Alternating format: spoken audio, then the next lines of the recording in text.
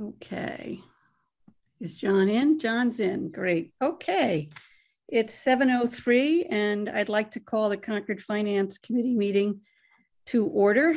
So we have a quorum and I would like to take a roll call vote to open the meeting. So let me just get my screen set up here. Oh boy. Okay, this is not helping me. Let me see.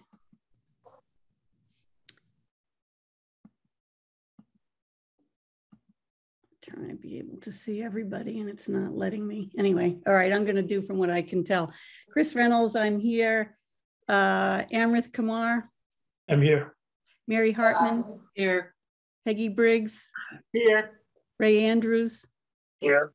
Dee Ortner. Here. Eric Dahlberg. Here. Mary Hartman. Here. Lois Wassoff. Okay, good. Here. All right, excellent. Sorry. So I will. Chris, you missed John Hickling, I think. Did I? Oh, I'm sorry. I'm sorry. No, That's I didn't. John Hickling, are you here? I don't know. Let me think about. Yes. The other thing you We can do, declare that you're here. Chris. The other thing you can do if you can't see everyone is just run down the participant list. Yeah, that's what I'm doing. Yeah, that's what I'm doing. So, okay, I got to fix my screen. Okay. All right. So first order of business here is minutes. So we've had an issue getting staffing associated with completing the minutes. And so we're behind. I enlisted some help from Lois to help kickstart the process because Carrie tells me she's going to be able to get some staff. So Lois, I did go back and look at what the last set was that I could tell. And I asked Carrie to confirm this, but maybe she can tell us. I believe it's April 22nd and 29th. Those were the ones, those are the oldest ones that we are missing. The 29th is both a regular meeting, Lois, and a hearing. So you can, you can decide if you want to do both or you want to do one of them, you can choose. And then the hope is that once we get that kick started, Carrie, that your person will be able to use that as a template to complete the rest. Does that make sense to you? Yes, that's what we're hoping. Okay. All right. I'll work up minutes for those meetings and send them initially just to Chris and Carrie, just to make sure that they're comfortable with the format. And hopefully this will become a way to make this easier for staff. That's great. Thank you very much, Lois. Much appreciated. Okay, so now we're going to go to chair's comments. If everybody else can go on mute, that would be great. A lot going on. Just to update you on a couple of things here. So next week on Monday, the 31st, the select board is holding a session that I've been invited to, and certainly it'll be an open meeting so you guys can tune in as well, with respect to the town's use of ARPA. So I'm looking forward to that, to see what's available on that, and how others in the town, and citizens included, think those funds should be used. So I believe we have about $5 million or so that is available to us. There may even be more. That my information may be old. So that's coming up on Monday. I think given where we are with COVID, this meeting obviously is at Zoom. My expectation is until something else changes, we'll continue to be on Zoom. I don't know what that means for the hearings. We need to talk about that, but at least for tonight's meeting and the February meeting, I would expect we would hold our meeting over Zoom. Okay. We'll have a new member joining us. So you may be aware that we were one slot open when Andrea left us. So I've had a conversation with them. Seems like very great addition to our team. Not sure when he's going to sign up, but it should be imminent. So we'll have a new member joining us soon. I also want to really just sort of reset here. Where are we as a committee in terms of our work? So from the guidelines perspective, and we're going to talk about this tonight, we're still working through the responses from to our final guideline from town and from CPC. So the high school has voted a budget that's within guidelines, but those other two units we're still working on, and we'll do some work on that tonight. With respect to the annual town meeting, so there was a warrant articles preview, and tonight we're going to go through that and just get some agreement on the items that we believe we're going to be weighing in on. This is our first conversation. It'll be one of many, but we're going to have it. We're going to begin tonight. And we'll, talk about how do we, what work do we need to do, assignment of duties and so forth. Part of that process is the hearings. So in, I think it's the end of February, beginning in March, there is a series of hearings. FinCom sponsors 3 of those. And so we'll be involved with hearings in February as well as a regular meeting. Let's see, we have part of that getting to town meeting as well is the FinCom report. So we'll talk about that a bit later. With respect to topics that we were interested in, so we talked about affordable housing and how we wanted a better way to evaluate requests with respect to affordable housing. So we're going to have an update on that this evening. So we're not done, but we'll have, I think, a good update on where we are. Capital spending was another topic that was on our list. Back in June, we talked about what we're focused on this year for FinCom. Obviously, we have the middle school special town meeting last week. We have the ballot vote on February 3rd, I believe. I have that right. There'll be a capital plan warrant articles for the town, for CPS, and for the high school. And so we'll have some work to do there. And there's also this item with respect to land acquisition around Assabet Bluff, which we're going to touch on this evening as well. So we'll give you an update on that item. So that's sort of a where are we? I'm still working through with Kerry sort of transition. So as she transitions into her role as acting town manager, there'll be some changes in terms of who we may interact with at FinCom, but that's not yet settled. So we're still working through that. And it was discussed, I think, at last week's school committee meeting that Jared Stanton, who's the finance director for the school system, has taken another position, and he will be staying with us through, I believe it's May, and then he departs. So Jared's been a big help to us in a lot of our work. So we send our appreciation to him for all his good work, and we wish him well on his next endeavor, but we'll have plenty of time to work with him between now and May, and I'm sure we will see more of him as we get ready for town meeting. Okay, so those are my comments on sort of general matters. Correspondence. So you saw there was a letter that came in from a citizen around the articulation of FinCom's rationale behind support for Article 1 at special town meeting, and obviously the ballot question around support for the debt associated with the middle school project. So you saw my response to that. So what I would propose, given this citizen's concerns, is that tonight, and I'm happy, I was going to make a statement right now, right here, so folks could listen in to sort of re-articulate it exactly our points with respect to approving or supporting, if you will, affirmative action on Article 1. Are folks okay with that? I can't see you all, but I see a lot. Absolutely, absolutely. Okay. I thought your response was excellent. Okay, thank you. All right, so so noted. So FinCom's affirmative vote on Article 1 is based on the following. So obviously we understand the substantial tax impact this item has on the taxpayer. That's foremost in our mind. But these are the reasons underlying our support for Article 1.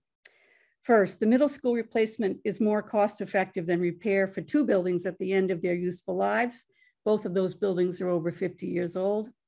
Second, state funding assistance is now unlikely after 4 unsuccessful attempts. The 102.8 million in project costs comes close to the estimated range set at the 2019 town meeting and includes a $2 million contingency reserve, which can only be used for price escalation at time of bid. And lastly, the process used to develop the building plan and cost estimates was transparent, collaborative, and appropriately informed.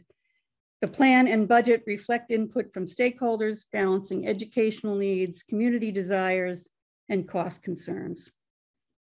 So there you have it, folks. So that's my comment on that. And I'm gonna go to the next item, which is reduction in free cash. And Carrie, I'm gonna, oh, go ahead, please, Peggy, yes. Yeah, Christine, Sorry, I gotta figure out how would to you say like this. us all to formally or somehow sign on to that response? Sure, that would be great. Now I've got you back. Now I'm sorry, I didn't have my screen proper. Now I can see you all. Okay, I feel a lot better. If you would like to, that's fine. I'm comfortable with, you know, the response that we provided, but obviously, what would the committee like to do? Well, we could, the simplest thing, if people are comfortable with this, is to make a motion to endorse your statement of our reasons and then take a vote. Are people okay with that? I so move. I second. Okay. Any discussion? Yeah, did everybody receive this? I did not receive this. Oh, It was it was attached to the packet it was that Carrie attached to said. the agenda. In the packet. Yeah, It's in tonight's packet? yeah, yeah. Okay. Kristen, if these are the points that we already had explicitly laid out in our report, right? These were already endorsed by FinCom, correct? They were. Yeah, Just the way, you know, they were. It's I all, think these points are all underlie our affirmative action in our FinCom. I think it's all reiteration, but just to back Christine up with this particular resident, I think it would be useful to have the entire board back Christine up on this letter. Can people go on mute? I don't know who's not on mute. Crosstalk somewhere. Yeah. Sorry, Peggy. Are you done? Any other discussion? Eric? Yes, I agree. I mean, I think we spent many meetings talking about this, and it's, you know, reflected in the discussion and what will eventually be the minutes of those meetings. So to me, it's unnecessary, but of course, happy to go with the flow here if we want to take a vote. Okay. Amrith? Christine, I think we should take a vote because, especially because the citizen seems to believe that FinCom is abdicating its responsibility, which I don't think is the case. I think it's important to realize that, or for the public to know that all of the FinCom has thought about this, and yes, we all do agree with the things which you said. So happy to sign on to the motion. Okay. Greg, I think you have your hand up still. Yeah, question on that. I did not take the materials at town meeting because I felt I was well educated and knew most of what was going on. Was it in the materials at the town meeting, FinCom's stance on this motion? Because I think that's what the town. The report was there. So the report, there was no separate statement. No. Right. I think that's probably what they missed. The separate. Said we. I'm sorry, everybody's talking at once. Let Greg finish, please. Sorry. Yeah, I think that's what the citizen is claiming, is that they did not see FinCom's on a warrant. Usually we have like, here's the warrant article, here's FinCom's response. I believe they are saying that they did not see that. You can say it was in the material there, but I don't think it was printed right next to the article, right? So I agree with everything. You know. Okay. All right. So any more discussion? If not, we'll take a vote unless somebody wants to. Okay. So Chris Reynolds, aye. Greg Gariello. Aye. Carrie LaFleur. Oh, Carrie LaFleur. Excuse me, Carrie. I'd like to make you a voting member. Mary Hartman. Yes. Peggy Briggs. Yes. Dee Ortner. Yes. Ray Andrews. Yes. Eric Dahlberg. Yes. Brian Taylor. Yes. Amrit Kumar, Yes. Dean Banfield, Yes. Lois Wassoff, Yes. John Hickling. Affirmative. Okay, I think I got everybody. All right, good. All right, so thank you very much for that. We will move on Christine, to, sorry to yes. be too detailed, but as a matter of process, will you put that in a letter and have it, sent by the entire FinCom, or we'll just leave it as is? I think we'll leave it as is. I've responded to it. The citizen may be watching this. I suspect she is, so. Okay. I'm okay with that. All right. Yep. All right. So reduction in free cash estimate. So Carrie, can you give the committee an update on where we are in free cash and what was the reason for the change? Sure. So at this moment in time, our free cash is still not certified. So these are still estimates. When we started the budget process, we had estimated free cash at about $8.5 million. And that was fairly early in the process. Not to provide too much detail, but our fiscal year closes on June 30. We hold the fiscal year open until September 30 to account for certain grant activity. So we have, for instance, we received Chapter 90 funds from the state for road construction. And we can submit, it's a reimbursement program, we can submit up to June 30, and the state has until September 30 to provide the reimbursement, but that's activity is for the prior year. So there are various grant programs on both the town side and the school side that we are recording activity through September 30. So I worked with the town accountant to come up with the $8.5 million estimate. We looked at the prior free cash certification, took into account the appropriations made at the 2021 town meeting, factored in our estimate of results from fiscal 2021 and came up with about $8.5 million. We now believe that estimate may be 7.5 to 7.7, although we have one item that we are still working through with the Department of Revenue. We don't understand why it's impacting free cash. And I won't get into the details of it so much. We hope to have an answer within the next week or so. And that would keep us at about 8.5 million. I'm not sure whether that's going to happen.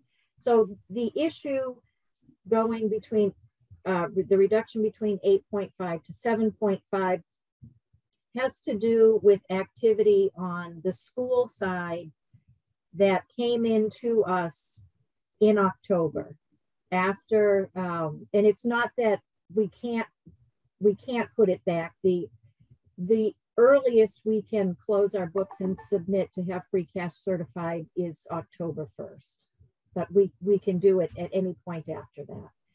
And the reason that there was some late, I would call it later than normal school activity, really has to do with the fact that we all had substantial reporting requirements related to the CARES funding and ESSER funding, with timetables and reports due to the state right at the same time that we're trying to do all of this. And those timetables and deadlines were obviously tighter than closing the books and getting a balance sheet to the state.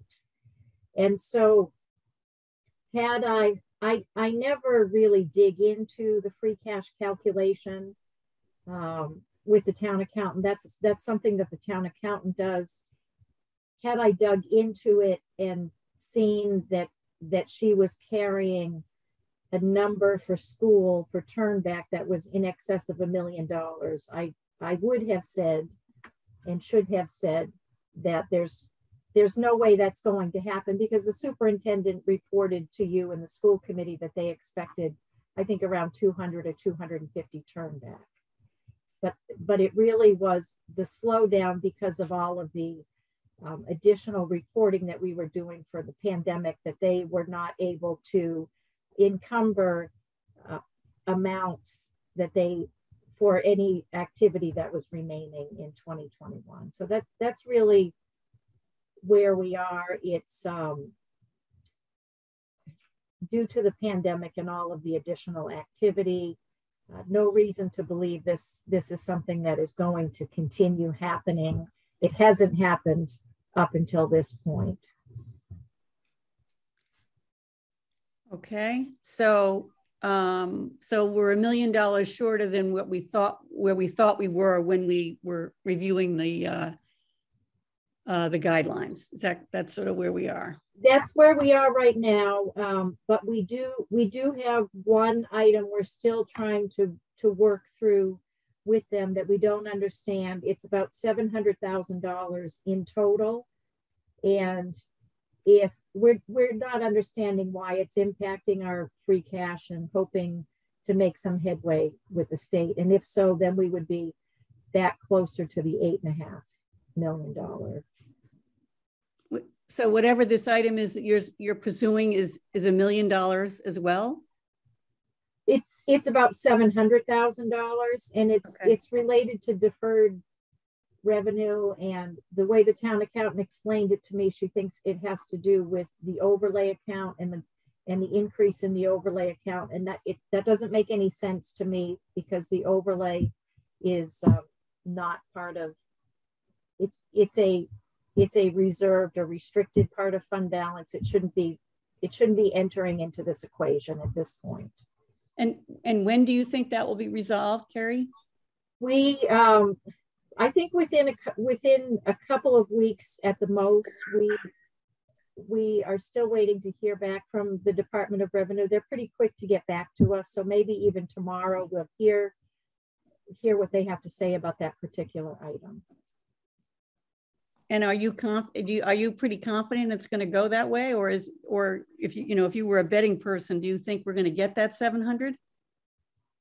I don't know for sure. If it's exactly the way it was explained to me, it doesn't make any sense why it is being included. But it's not my call. It's the Department of Revenue, and I've seen them do odd things. Okay. In the past. Okay. So the reason why, so it sounds like there were some wrong assumptions made in the development of the 8.5 million. Yes, by the town accountant, and that is what led us to where we were. Well, I mean it's my department, so I'm the responsible party. Okay. All right. Okay, folks have some questions. I think Amrith. Thank you. Is this a deviation from how we would do things in prior years, or is there some change in this? Because overlay accounts in free cash puzzles me a little bit. So I'm curious whether we made some accounting change or something like that. We did not make an accounting change, and we are also puzzled. Okay. John. Carrie, the $7.5 million, what does that represent as a percentage in our percentage range targets that we use? So 7.5 million would be 6.29%. Okay. Mary. Thanks. Okay, so Carrie, is it safe to characterize this as a miscommunication as opposed to, I just want to be reassured that there isn't any overspending on the part of the schools that resulted in some kind of encumbrances that you were unaware of? It's absolutely does not have to do with any kind of overspending. It really is timing. Okay. It's unfortunate that it went on as late as it did, but there certainly were extenuating circumstances this year with all of the CARES reporting. I mean, we typically have our free cash certified long before this, but because of all of the time that was spent on that CARES reporting, we are also behind schedule. Thank you. Okay. John, your hand's still up. Are you all set? I'm assuming he, Yes, sorry, all set. Sorry about Okay, that. that's All all set, right. Thank you. okay. Any other questions on that? If not, I'm going to move into the next topic. Okay. So update on the town and the school's response to the final guidelines. So as I mentioned in my introduction, the school board, I think I'm losing track of time, a week or a week and a half ago, voted on their operating budgets and their capital budgets for what's going to go into the warrant. So they voted CPS and the high school operating and capital budget information. The high school is, they have met guideline at the high school. And as we sort of discussed, I think earlier, they're about $400,000 apart from the guideline at CPS. So they're not done. So I want to be clear. So this is the budget that they're going into the warrant with. The school board intends to continue to work on it, and they are. So they're not done. They have they did make some adjustments. So there were some about 160,000 or so in revenue that they adjusted. So they did make a move. There is a movement towards the guideline. It still leaves us reasonably far apart. But they asked the superintendent to go back and take a look at what, if you looked at their percentage growth versus where we were. So our final guideline is a 2.8% increase to the operating budget at the high school. So where they are right now, I think is like 3.5 thereabouts.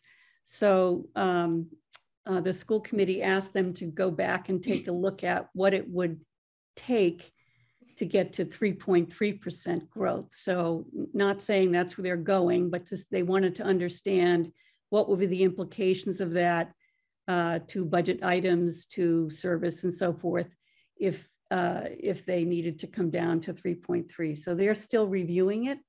So that's where the schools are. On the capital budgets, just FYI, so the high school is going to have a warrant article for the ring road. If you remember a couple of years back, they had an article for the ring road and lighting, and it did not pass at a town meeting. So if you recall, a year ago, they took $200,000 of excess at the high school and set it aside for capital stabilization. So they're going to use it this year. So I believe the cost of the item is about $1 million, but the warrant article that they'll put forth is around 800,000 because they're going to assume usage of the stabilization reserve that they created. So, and then at CPS, the capital item is the same as we've seen historically. It's about $900,000, and that's included in the town's budget. So that's where the schools ended up. The town, we haven't seen, so we had an original, we had one response to it. We still have a bit of a gap with the town. I think initially, Carrie, the thought was that that was going to be closed. I don't know where we are today. I don't know if you have any update on where the town is on their budget process. So we do have a budget plan that meets the guideline. However, in order to do that, we are planning to once again carry forward about $500,000 of unspent fiscal 22 to meet the guideline. Most of that is going towards restoring capital. So our tier 1 capital, you will recall in past years, it was about 2 million. In 21, it was 1.2. In 22, it was 800. We have a plan for 23 to get to 1.5 million. But that between operating in tier 1, in order to meet the guideline, we're planning to carry forward about $500,000. And we are able to do that, again, because of vacancies that we have. We've we're having a heck of a time filling certain positions, and it's taking longer to fill positions. So we do have funding as a result of vacancies. So if I make sure I understand that, then, so when you're assuming that the FY 22 budget will have some underspending, and in order to meet the FY 23 budget, you're going to, as opposed to letting it ride to free cash, you're going to need it to make up the guideline difference. Yes. Is that okay? Yeah. The people, and I want to make sure folks understand that. Yeah, the year before we had that problem. I think maybe it was 800,000 or 900,000. We've done it for 2 years, and it's been between 8 and 900,000. Right. So it just puts more. It's just more downward pressure on free cash the next year. It just means there's less surplus potentially, coming, and it's a bit of a bet that you're taking, Carrie, right? Because if that surplus doesn't arise, what would happen? It will arise because I'm going to encumber the amount that I need, so it can't be spent. Okay. And we took a very hard look at our tier 1 capital, and it's just between the much smaller plans we've had the last 2 years, the need to, when we replace vehicles, to replace them with electric vehicles that have a substantial increase in price. We just were not able to go below 1.5 and in good conscience, because it's just we use that money to replace equipment that public safety uses, all of our computer technology, vehicles, and right. I mean, the committee is very sensitive to that, and that was why we allocated additional funds to the town in the guideline. Yeah. So we hear you. We tried to help. Yeah. No, I appreciate that. Yeah. The other issue is our salary increase is the salary reserve needs to be, in the current year, it's $700,000. We did have about $200,000 in encumbered salary reserve because we had some contracts outstanding. And so our salary reserve, the total need for salary reserve in the current fiscal year is about $950,000. Going into fiscal 23, it's at $900,000. I mean, we have some ground to make up. We had 2 years where non-union staff received very modest increases, and we have some ground to make up to keep relatively on par with what the union employees received and what their counterparts in other communities are receiving. So we're making up ground for sure. So the 900,000 is something you can use for that. Is that correct? Okay. Yes, but that's a good thing, right? Yes, yeah. Right. But I was hoping we had been carrying 700,000. I was hoping we would be able to get away with 700,000, but I see what you're saying. I see. The need is higher. Yep. Yeah. I understand now. Okay. I got lots of questions, so I'm sorry I didn't figure out who was first. I'm going to go to Dean. Yes. Refresh my memory, Carrie, but what accounts, other than snow and ice, are you allowed to carry something from one year to the next without having anything just fall straight through to free cash? What accounts will allow you to carry $500,000 into the next budget?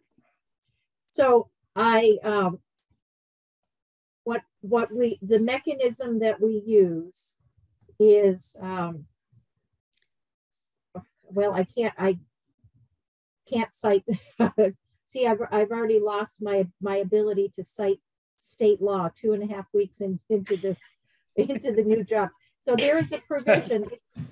The provision. The in-town manager will do that to you, Carrie. So 3B, but I can't think of what the chapter is. So it is the provision in Mass General Law that allows us to make year-end transfers. There's a paragraph A that allows the year-end transfers. Paragraph B allows town meeting to transfer prior to the close of the fiscal year. So at May 1 town meeting, we will ask town meeting to transfer $500,000 from the fiscal 22 appropriation to help fund fiscal 23. So it will occur before the close of the fiscal year. Okay, this is not something that you can do on an accounting basis. You have to ask town meeting specifically to allow this to occur. Okay. Yes, that's correct. And that's how we've handled it the last 2 years. Okay. Mary. I think I have a follow-on question to what Dean just said. Carrie, do we ever go back and look at encumbrances that we've made because of the capital outlay articles and say that this is money that for whatever reason we haven't spent because we didn't have the management cycles or whatever, and then we release that money back to free cash? Do you ever do that? Yes.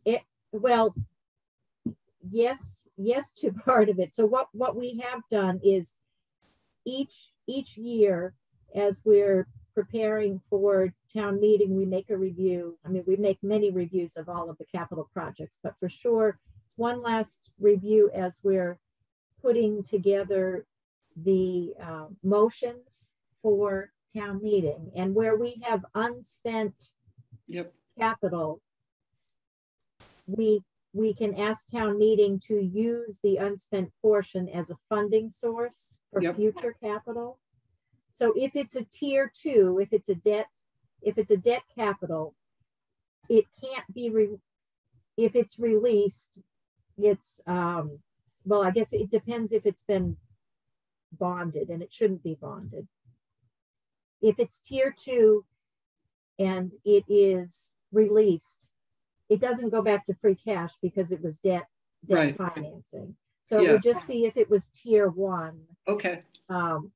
But yes, it could either be released or it could be used as a funding source. Okay, where I'm going with this is, as Chris was saying earlier, we're putting a lot of downward pressure on free cash because we're using it to fund the town budget to meet guideline. We've been telling the town that we've got a $5 million stabilization fund to help smooth out the bump in the middle school, and we're not there yet. So is this a source for us to perhaps get some money for the stabilization so that we can, in fact, build that up to the 5 million so that we can smooth that out? I'm looking for money. If there is unspent tier 1 capital, and a project is not going to happen, yes, that could be a source. And do you see any? Do you do that review normally, or is that something? We always do that review, and I can tell you there really isn't any money there now because that tier 1 capital has been drastically cut over the last couple of years. Well, I'm thinking of the $75,000 that we were looking at for the feasibility study for the reformatory trail, and I'm looking back at that and I'm thinking, is that really, what if that wasn't never spent for the intended purpose? Can that be freed up for other uses? So that's what triggered. That's where I'm going. Yeah, and that 75,000 was actually approved as a tier 2, so it's a debt. It's not a cash. I didn't know that. Okay. Amrith. This is just more a general question. I think I heard you say that there's $200,000 the school has in a capital stabilization account, and they're carrying forward another $500,000 through an action at town meeting.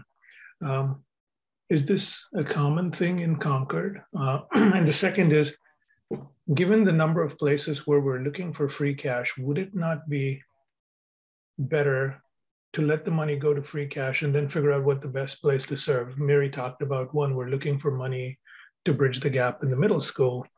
The last thing, and this is something I'm not particularly sure about. But when you carry money from one year to the next, how does that square with the spirit of how we set the guidelines?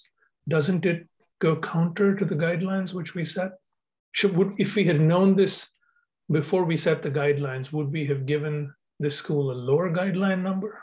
It's actually a town, I think. The town, right. The town, okay. Go ahead.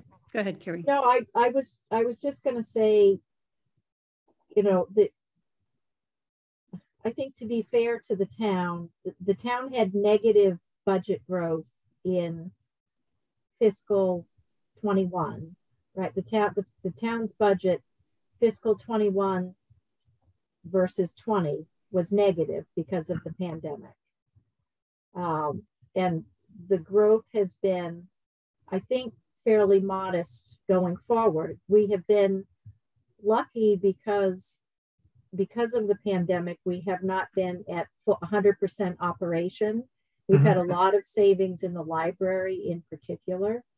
And so we were able to get by with a reduced budget in 21 and a pretty low growth budget in 22. So sure, I understand the concern or the point about if we knew that there was going to be savings, you might have taken that into account. But we are looking to increase the tier 1 capital by $700,000. May I ask a quick follow-up, Christine? Sure.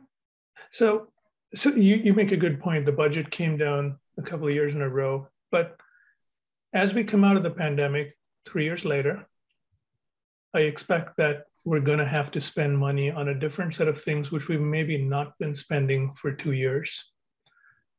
Wouldn't it be better if the money which we have went to free cash so we could decide what we wanted to do with it rather than assume that the expenditure would be the same thing for which it was appropriated a period of time ago, a lifetime ago, given that what came in the middle was a pandemic?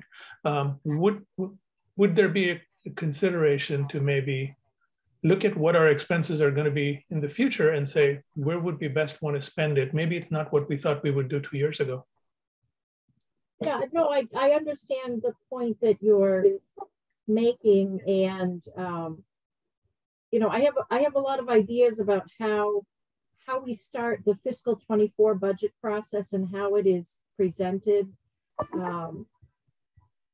And you know, when we start talking about it, when the select board becomes involved, because there are a lot of initiatives that the town is looking to fund: electric vehicles, DEIB initiatives, other sustainability projects.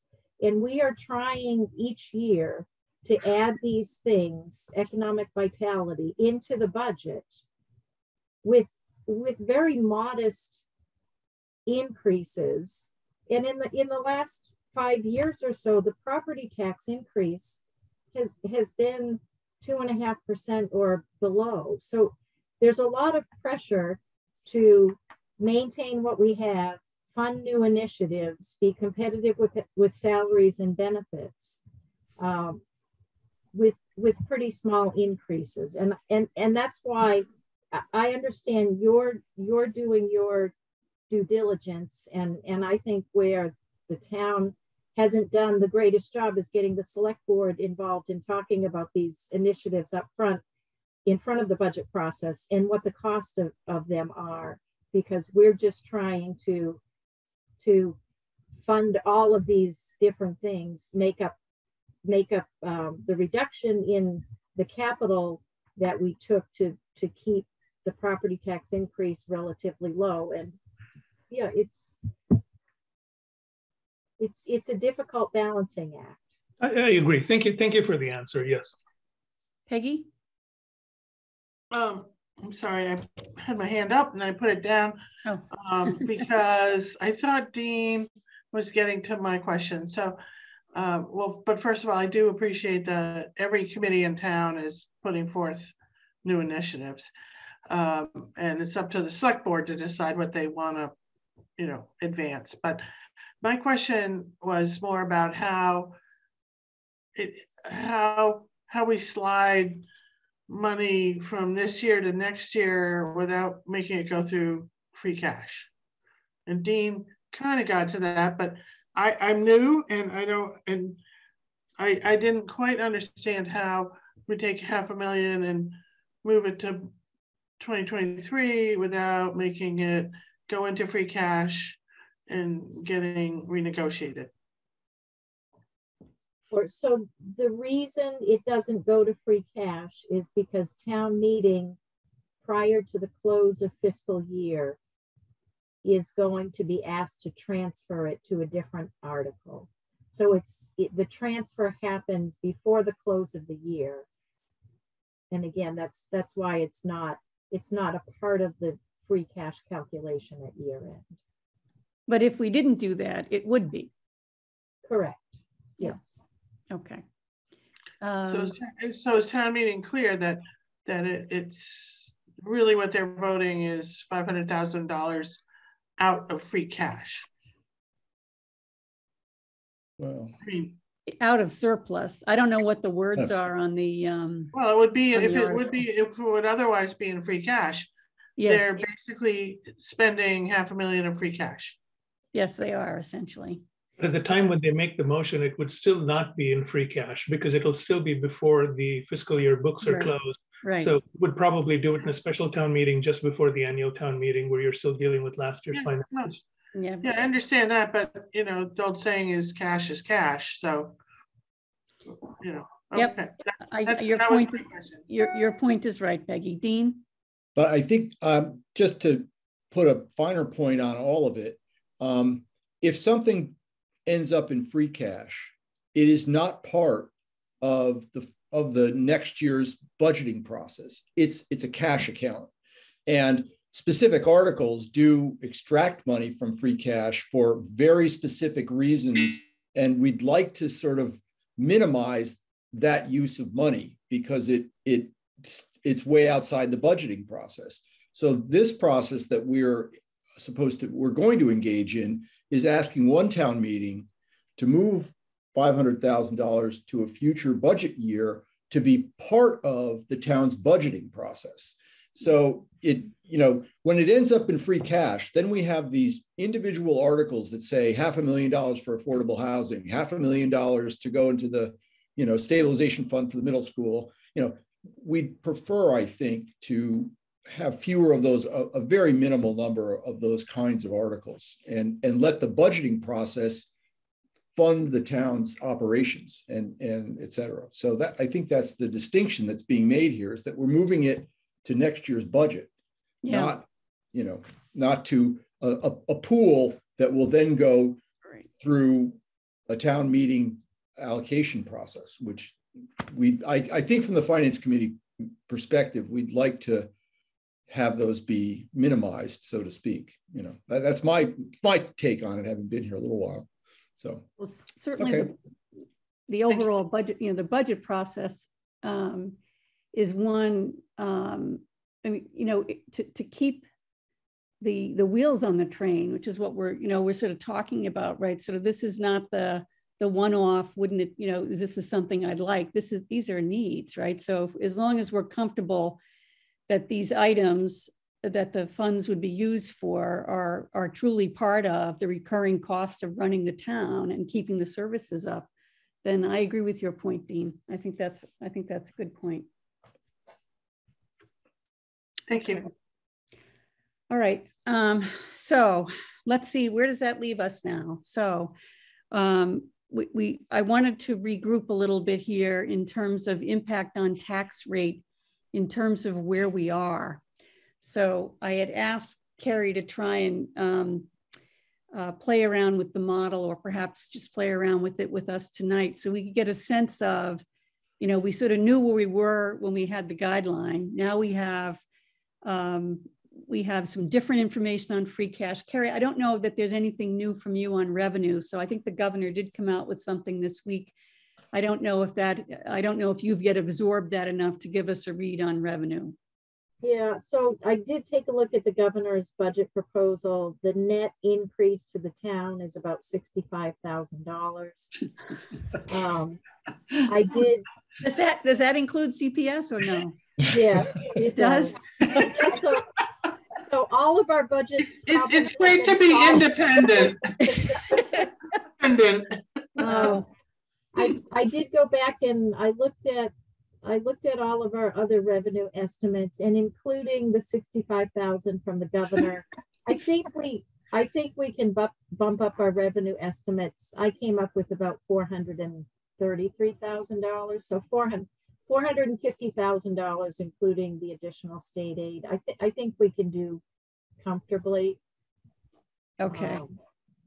And yeah, okay. And maybe okay, that's good. You know, the region could have something as well, but that's the region we're already set with. So that would be good news. When do you think are you comfortable with that today, Carrie, or is that something that you want more time to? No, I'm comfortable with that today. We are working on our final documents, and I think that's the number that I'll go with. Okay, so we have less free cash than we thought, but a little bit more revenue. So, and we also still have a gap on the CPS budget. So, if it's possible, is there a way for us to sort of take that information and understand what that means to tax rates under different scenarios, which is what I was hoping we could do? Yes. It wasn't too much of a lift for you, Carrie. Yeah, so I'm gonna share my screen. This is the guidelines model. I should have tried it before. So when we have new revenue, we add it in here. Where? Oh, this is terrible. So what I would do, all right.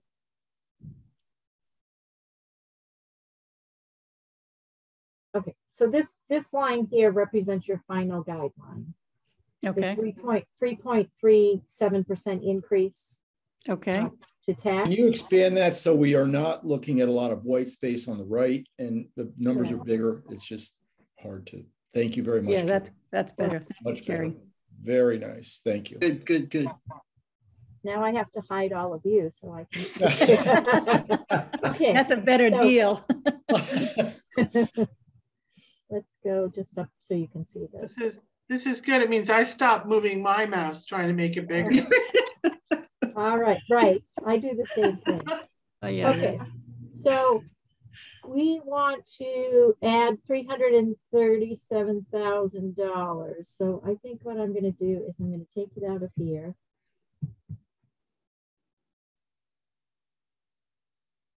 That's going to bring the tax increase down to about 3%.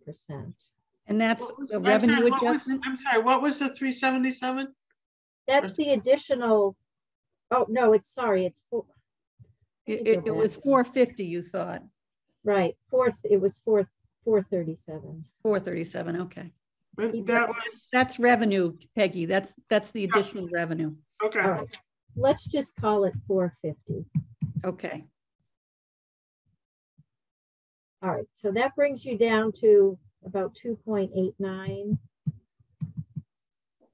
in property tax increase. So can I just, Chris, can I ask, this assumes everybody comes in at guideline and we have $1 million of free cash to offset the operating budgets. Is that correct? So free cash does matter here.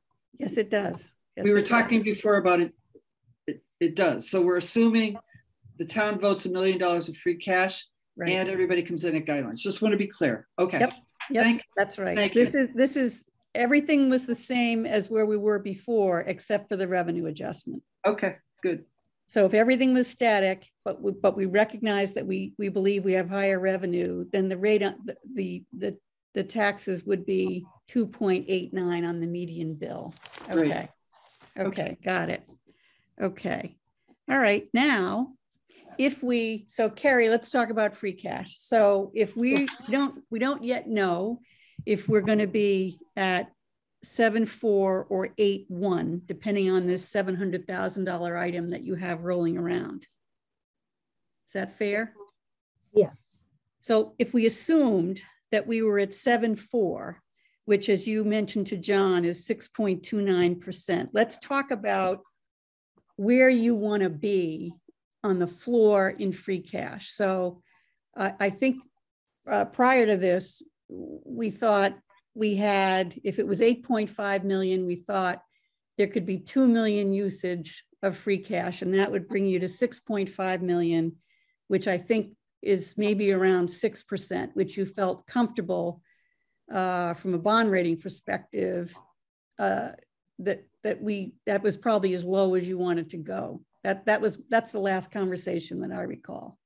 Yeah, I mean, I think we're fine as long as we're at 5. Okay. So what is 5? Yeah, so what's $5? Okay. So here in this, I can make this a little bigger. This a good size? Yes. Yeah. Okay. It's so okay. well, let me go a little bigger. So if we're at 7.5, that's 6.29%. And if we're just assuming $1 million for property taxes, yep, that brings it down to 5.45%. Okay. You also want to do $500,000 for stabilization, Right. and that essentially brings you down to 5. Right. But that leaves nothing for affordable housing interests. That's right. Which you'll hear something new about that. Yeah, we have an update on that. Right. Yeah. Oh, okay. But it still would essentially take everything there was on free cash with those 2 articles. Okay. Yep. Okay. So and this is sort of a reason why we don't want a lot of articles that are trying to draw out free cash, because you have to manage this number, and it's just hard. You want things within the budget process. Right. And for the past 2 years, we really aren't adding to it, right? So that's really been the problem. And this year we're not probably going to add to it much either. So right. It's going to be, it continues to be a low, a low number, and we're about to issue $100 million in debt. That's why I'm concerned about, not having enough, having something happen. I mean, it's really meant there, it's really meant for emergencies, right? So like when we had the culvert problem with the beavers that cost us $700,000 to fix, that's what it's for, right? So if you actually had a problem that you needed the money, you'd be under your floor. So it makes me, but you'd have it, but you'd be dipping down a little bit. So it's such a misnomer. Yes. I know. Yes. You don't like the name of it. Yeah. Okay. All right. So Carrie, are you comfortable? So we have our article, which we've done for a couple of years now, that has the $1 million in free cash. So if we for stabilization, we're only at 2, plus we think we have the assessors. Is there anything that's going to reduce that assessor $1 million? Are we still comfortable that we have that? Right. So you have the 2, you have the $1 million from the Board of Assessors. They've already voted it. Right. And then you've got the $500,000 that on this article. So that's 3.5. And honestly, I think you can get another $500,000 from the assessors, either after they close their abatement period for this year, or we're planning, the fiscal 23 budget assumes another $500,000 into the overlay account. their preference is going to be Oh, right, yeah. put the $500,000 in to leave it in the budget pro forma. But I think you can get another $500,000. Do you think I would get that before town meeting, or is that in FY23? One of Dee's questions was, should we put the warrant article in higher? Because we can't go lower, but if we put it in higher and the assessors were able to give us more, is that a better idea? You know, the $1 million on the warrant article for debt stabilization, if to the extent that they had some more. I'm pretty confident that they have it. And I do think that they will release it. Once they vote to release it, I suppose they could undo the vote. Yeah, that's an interesting question. If you have more money, can you increase the deposit? I would say it's probably best to go with what they have voted and not more than that, but understand that they probably do have more than that and probably would be willing to release. Okay. And yeah, I'm very confident that we will get up to 5 million. Wow. Okay. But I think Chris's question now is, before the warrant closes, do we want to push the number in the warrant up to $1 million? Right. To give us some headroom. If we still only ask for 500, that's an easy right. thing to do. Just drop off the number. But if this is really coming together and that extra 500 is available from the overlay account, we can ask for $1 million from free cash, and with great confidence that it's all going to wash through in the free cash calculation. Well, so it's not the money that the assessors are putting in is not free cash. It's overlay surplus. Right. So when they release it, where does it go? It's overlay surplus.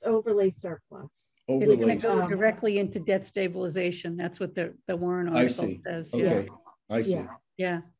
All right. So if they released it and there was no town meeting action, it would go to free cash, but there is town meeting action to appropriate.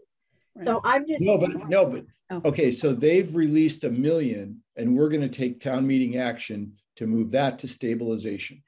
That's a different thing. If they release the extra 500,000, it's going to just flow to free cash because we don't have another action at town meeting that tells it what to do. So we wouldn't let them do that. I mean, we would time the vote so that didn't happen. It would happen next year. It would happen next year. Yeah. Well, they could do the vote anytime they want. If we ask for the free cash, they could vote to release it, and then it'll basically just wash through the free cash account. They'll release it. I can guarantee you that the Board of Assessors is not going to release overlay to let it go to free cash. Okay. It's not going to happen. Fair enough. That makes sense to me. Yeah. Okay. All right. So let's go back to your screen then, Carrie. So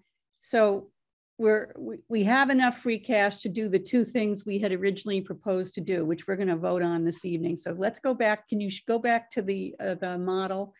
And now if we adjusted revenue, if we could adjust the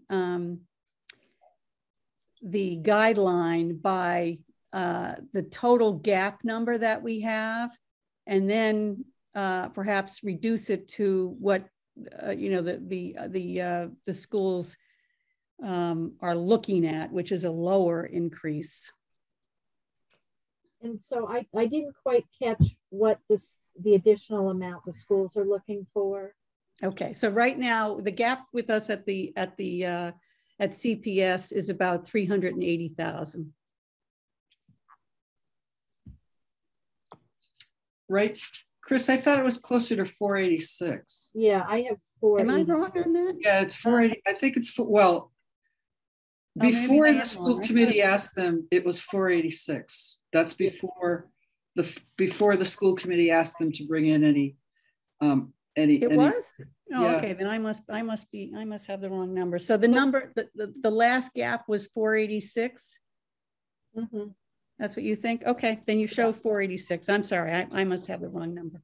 That's okay. Now we're going to go down and add the 486 in and see Yeah, what As an expense, just to see what An happens to the expense. rate, right? Yeah. I want to make sure you guys see what happens to the rate if we meet that, if we try and close the gap. Oh, this is so big. All right. There you go. We essentially, well, you're going to be pretty close to where you were. Right. At 3.25. Oh, right, because I've got revenue. Right, that makes sense. I've got revenue that's equal to what we were off by. So it comes in at 3.4. Okay.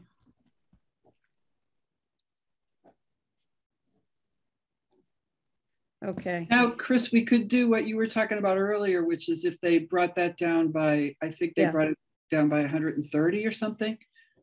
Yeah, Closer. it's like 2.8 to 3.4. So it's 2% or something there on that. So I haven't done the math of what their actual, I haven't done their number. Let's see, what is CPS's number? TY versus LY, I'll just see. Oh, you're waiting for me. All I'm looking for is, so I think right now, the 486 represents like a 3.5% growth in their budget. So if it was a 3.3%, what's that differential? That's what I'm trying to figure out. This shows a 3.87% increase. Yeah. So you want Well, they all, yeah. 3.3? 3.3 was, I believe, the number that they were off to go look at.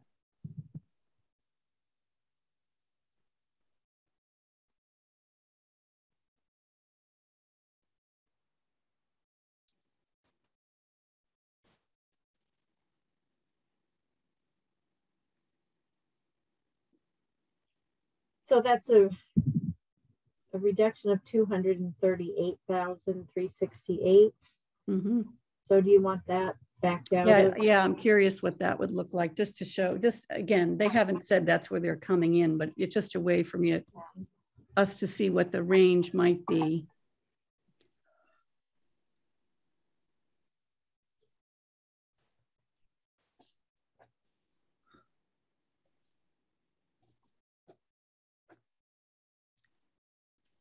I think you went the wrong way there. Did you want to subtract Yeah, that? I did. Yes, I did. So you were at 3.37 and now 3.16. 3.16%, if they can come down a bit more. Okay. Okay. So we were originally 3.37, something like that. Yes. Then we added revenue and that brought us down. So if we did nothing and we just took the revenue, we'd be at 2.89. If we take the revenue and we adjust to perhaps a lower increase for CPS, we'd be at 3.16. Yeah. If they cannot reduce it, you're somewhere around 3.4. Right about where we were to start with. 3.41. Yeah. Okay. Okay.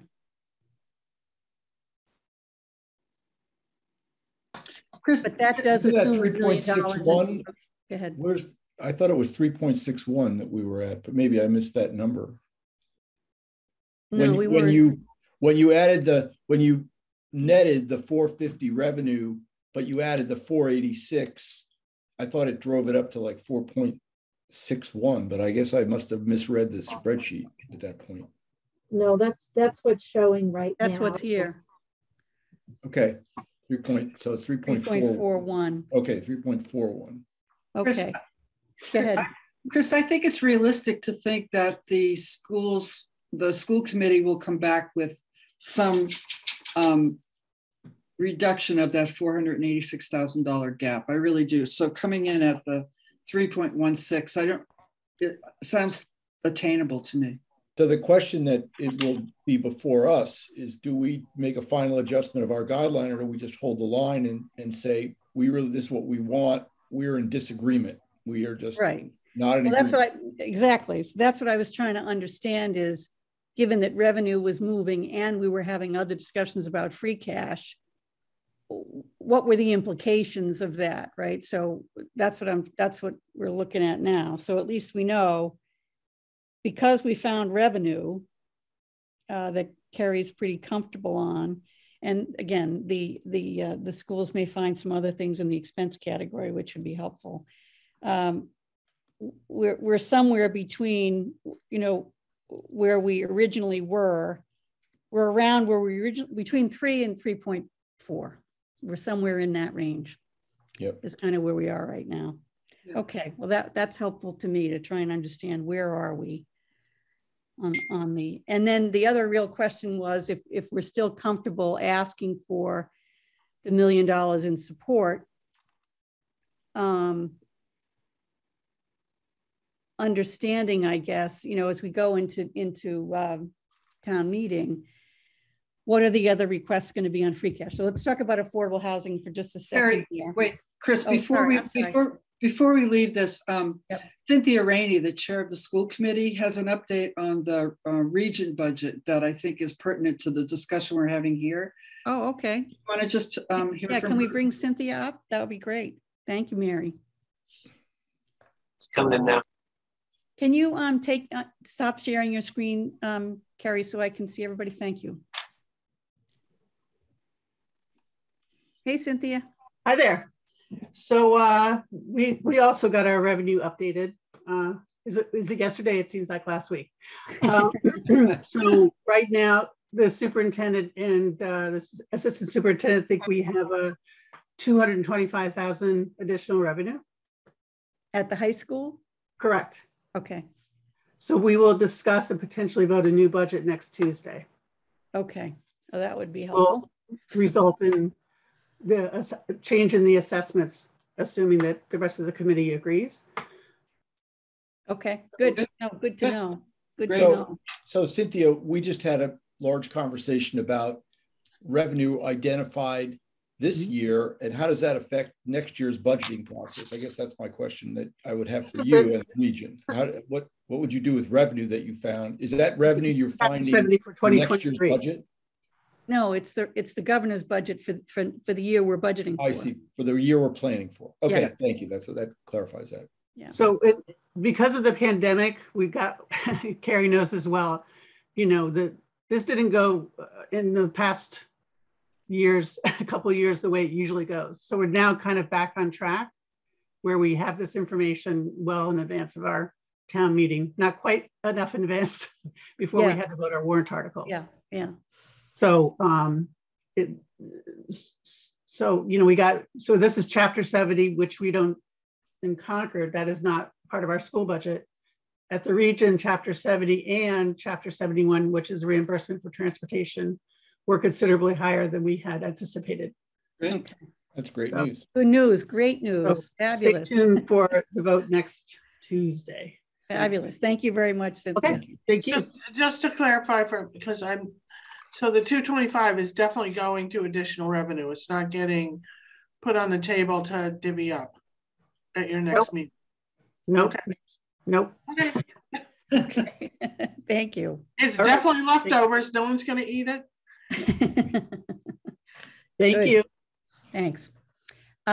So just to give you an update as well on affordable housing, which is the other large recurring request to free cash. So there's been a lot of discussion around ARPA and the ability to tap into ARPA funds, which I mentioned at the outset, the town is having a meeting on next week.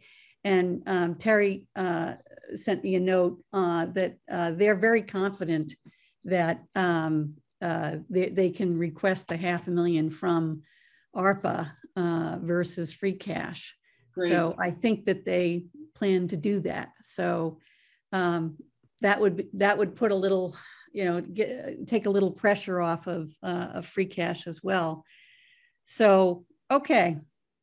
So Carrie, if we want, let me make sure anybody else. So from the committee's perspective, what I'd like to do, so I'm going to show you the 2 warrant articles that we would come forward with for town meeting in May. One of them is around debt stabilization. The other one is around use of free cash. So if we're comfortable that we can take the $1 million, which we've assumed, and we've done that for the past couple of years now, and we can also ask for $500,000 in debt stabilization, then I think we should vote those warrant articles, the ability or approval of those warrant articles submissions tonight, and I can get those in. So let me bring those up for you, and we can have discussion on that. Let's see here.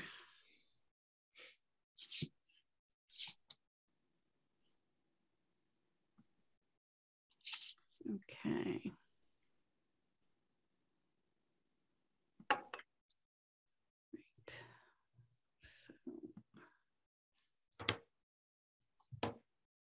Here I go. Let's see if this works. Okay. So use of free cash. See, I've got some typos in there. I'll have to clean that up. So I copied this article from what we've done in the past. So we'd submit an article that says to determine whether the town will vote to transfer from free cash the sum of $1 million or any other sum to be used by the Board of Assessors to reduce the tax levy for the fiscal year ending June 30, 2023, or take any other action relative thereto. So that's how it should read. Apologize for my typos. So are we comfortable with requesting the $1 million for tax support for next year? Yes. Yes. Yes. Yes. Okay, I see a question. Somebody's got Yes. their hand up. Is that John? John, you Yeah, got hi. your hand up. That's me. Sorry, just parenthetically, I thought at a select board meeting recently, my understanding was the select board was questioning whether this article was a good use of free cash. And so I would hope that our reinforcing that we think it is would help. I think I got that right. Yep. I missed that, if that was the case, John. So what did you hear the select board say? If I understood Select Board Member Johnson correctly, he questioned whether this, Yes, he asked a question about what happened to the tax rate. Is that what you're referring to? well, maybe it was a hypothetical question about what the levy would do if we Yes. didn't have this. Yes, I remember now. Yes. So, Yeah, so okay. sorry, I just mentioned that. No, that's a good point. I assume he was doing some of what we were doing, trying to figure out what happens to the tax rate depending upon where we are. But yeah, that's totally fine. If he's doing what ifs, that's totally fine. It's just, I may would be right. Yeah, it may belie another desire, but they have not publicly said that I'm aware of, as a body. That's right. Okay, Ray.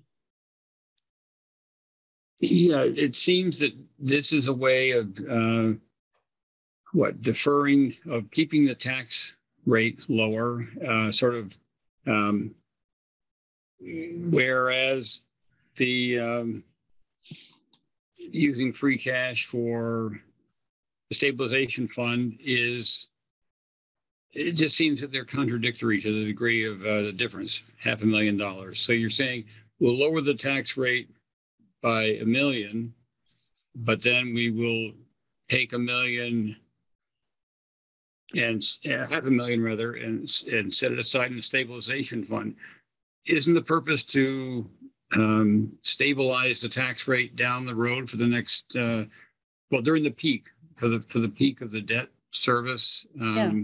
It is 5 or 10 years out. It would seem that that one way to do that would be to not move that much money, not move $1 million, move $500,000 or something, some way to reduce the amount that we're reducing the tax rate. Well, by reducing this amount. I'm not following you. So both amounts are meant to benefit the tax rate, right? So we're essentially taking funds that were not spent and saying we're not going to spend them on something else. We're going to either put them into a stabilization reserve. That's what the $500,000 would be for, to say so we can spend it in the future.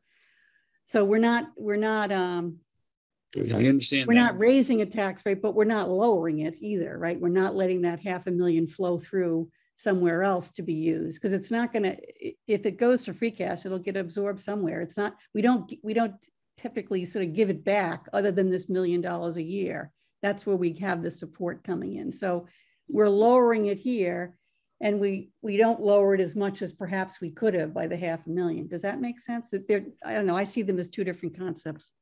Yeah. Well, I see them as related in that the purpose of the stabilization fund, as I see it, is to transfer some of the debt burden from year 4 or 5, somewhere out there, into this year or into next year, fiscal 23. And why wouldn't we reduce this amount and move it to the stabilization fund? Well, I guess I shouldn't be advocating for it. I should really be asking a question.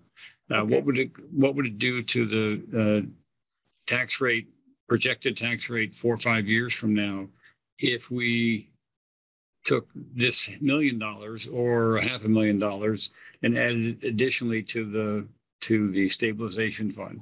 Oh, okay. I see what you're asking. So you could build up the stabilization fund more now. I see more than the 5, right? More than the 5 million. Yeah. So just stick with the $1 million, right? So you could take the $1 million, instead of saying let's offset the tax rate, let the tax rate go higher, and use the $1 million to put it into stabilization. You could do that. You're right. You could. What we're balancing is what the rate is today. So you could take the position that it's worth it to raise taxes a bit more this year. So in order to get to the stabilization number faster, you could do that. Right. Yep, Yeah, or just to change the incline. But you're going to raise the rate above where we typically want to be. So that's the discussion, right? So if we're going to be somewhere between 3 and 3.4, now you're going to probably be 3.6, 3.7. You're going to be closer to 4% if we do that, Ray. Right. Yeah, so it's just a matter of that's the calculus, if you will. Right. Yeah, it's just a matter of how far out and how high the bump is going to be. Well, we know what the bump is going to be, right? So we know we got to get to 5 million. It's a question of whether you start to bump it now, or you could bump it higher now if you wanted to. Yeah. That's what you're advocating for. Okay, I'm going to get to some others. I'm not sure I'm advocating, but I certainly would like to look at the spreadsheet for that. And I would need to spend some time with Carrie's spreadsheet. Okay, so I don't know that we have time for that. So yeah, no, not tonight. No. I'm just saying, for real, we have to vote this tonight, right? So we don't. Okay. This is due, right? The warrants are due, I think, on the 2nd, right? So today is the 27th. We don't meet again. So unless we're going to have another meeting, we're going to vote on this tonight. Okay. I agree. Christine, can you have, sorry to jump everybody, but can you have Carrie take out the $1 million and show what that max tax rate would be that you were mentioning? Because I see Ray's point of leveling it out. If we totally didn't do $1 million, where are we going to be? I think Carrie could probably do that pretty quick. Yep, she could. Should I stop sharing here? Am I still sharing? You are. You're sharing, but Christine, before you stop sharing, okay. Carrie is probably already working that magic in the background. But to raise the question, would it make sense to amend this motion this article you're proposing to say, to determine whether a town will vote to transfer from free cash the sum of 1 million, or say, to transfer from free cash the sum of 1 million so much of which to go to reducing the tax and so much of which to go to the stabilization fund. No. Because this is an article. Two articles. Two articles. There's another article that we're going Okay, to talk but forgetting about about the soon. article language, what is your point, Amrit? So forgetting about the article language, what's your point?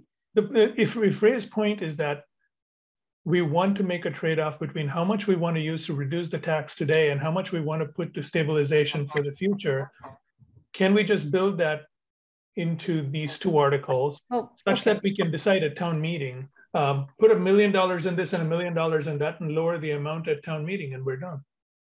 That's actually accommodated here because it says or any other sum. So if we have a conversation between now and then, we can change the bias. We can do that. Okay, fair enough. Yep. Thank you. Okay. All right, now that other sum is not to be argued at town meeting, correct? It'll be in the motion. No, we can move a lower number if we have finance committee meetings where we decide a different number. We could move a lower number. We don't have to. A citizen can do a motion too, though, right? Correct? A citizen could do a motion. Yeah. We can move a lower number. We cannot move a higher number. That's correct. Yeah. All right, Peggy.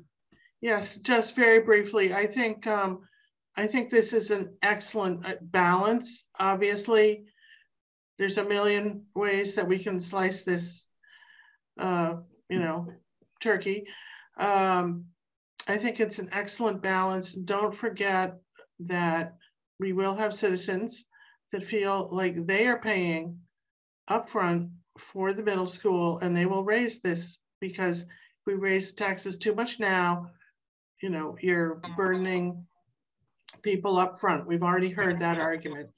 The other point I want to make is, next year we're going to be having this discussion and then some if free cash doesn't start to build back up. So next year we may not have any free cash or a lot less.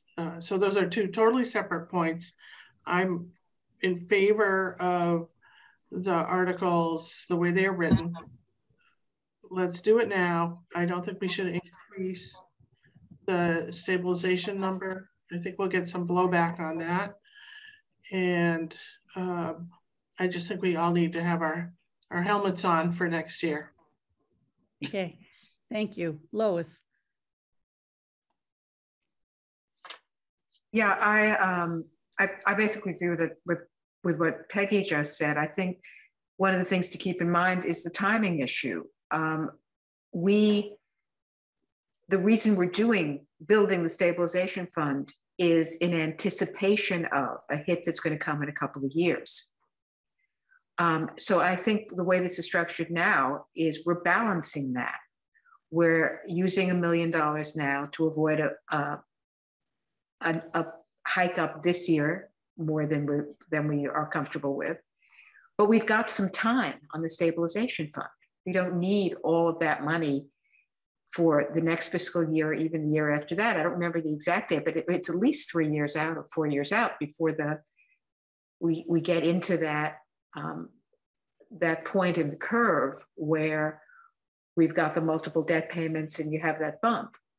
So I don't think we need to be overfunding the stabilization fund now. It's risky. I think Peggy's point is well taken, that if we don't have a lot of free cash available, we could find ourselves in a situation where it's hard to get to the 5 million.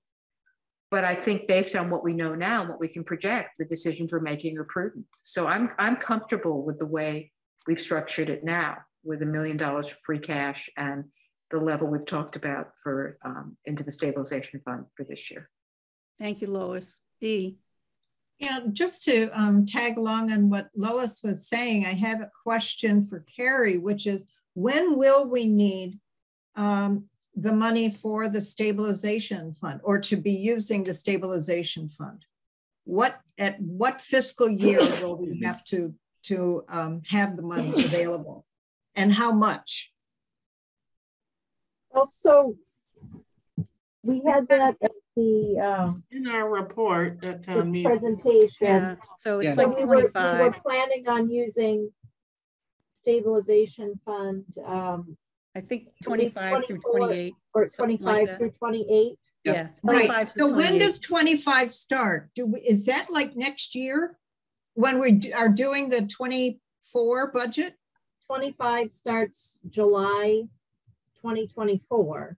Yeah. But we really, this last bit that we're trying to fund is for the, for the last couple of years. So 2027, 2028. Oh, So you don't have to have it all at 2025. Okay. Dean. All Yeah. right. Okay. All right. Thank you. Dean. Sorry, I had to unmute because I was sneezing. We know. So I We think heard you. Better sneezing than choking. yeah, exactly.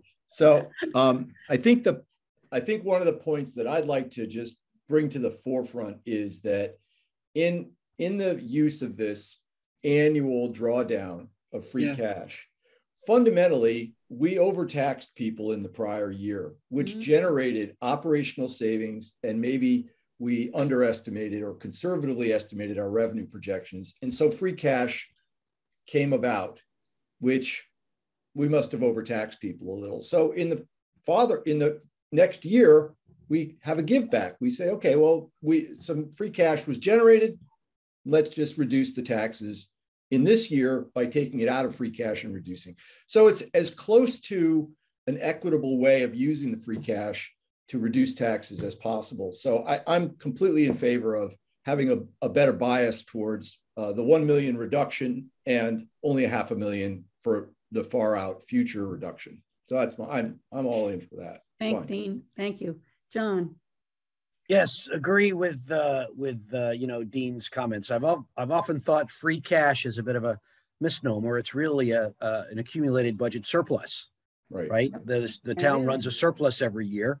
The difference goes into free cash, and yeah. So actually, I was kind of thinking, as we've been contributing a static dollar amount, $1 million, to a rising budget and a rising tax bill, the impact has actually been diminishing over time. So the creative solution would be to index it to the increase in the budget, but I know that's asking too much. So anyway, just in support of Dean's comments. Okay. Okay, good. So on the first warrant article, which is with respect to the, we'll do them separately. So I'll do this one first. So with respect to the $1 million for tax support from free cash, I will take a motion to allow me to go forward with that as a warrant article from FinCom. Okay, I move. Seconded. Okay, any further discussion? Then I will take a vote. So Chris Reynolds, yes. John Hickling. Yes. Mary Hartman. Yes. Peggy Briggs. Yes. Dee Ortner. Yes. Ray Andrews. Yes. Amrith Kumar. Yes. Greg Goriello. Yes. Lois Wassoff. Yes. Eric Dahlberg. Yes. Dean Banfield. Yes. Brian Taylor. Yes. Okay, that's unanimous. So that's the first one. Let me go to the second one. Okay, so I'm going to attempt to screen share again, if I can.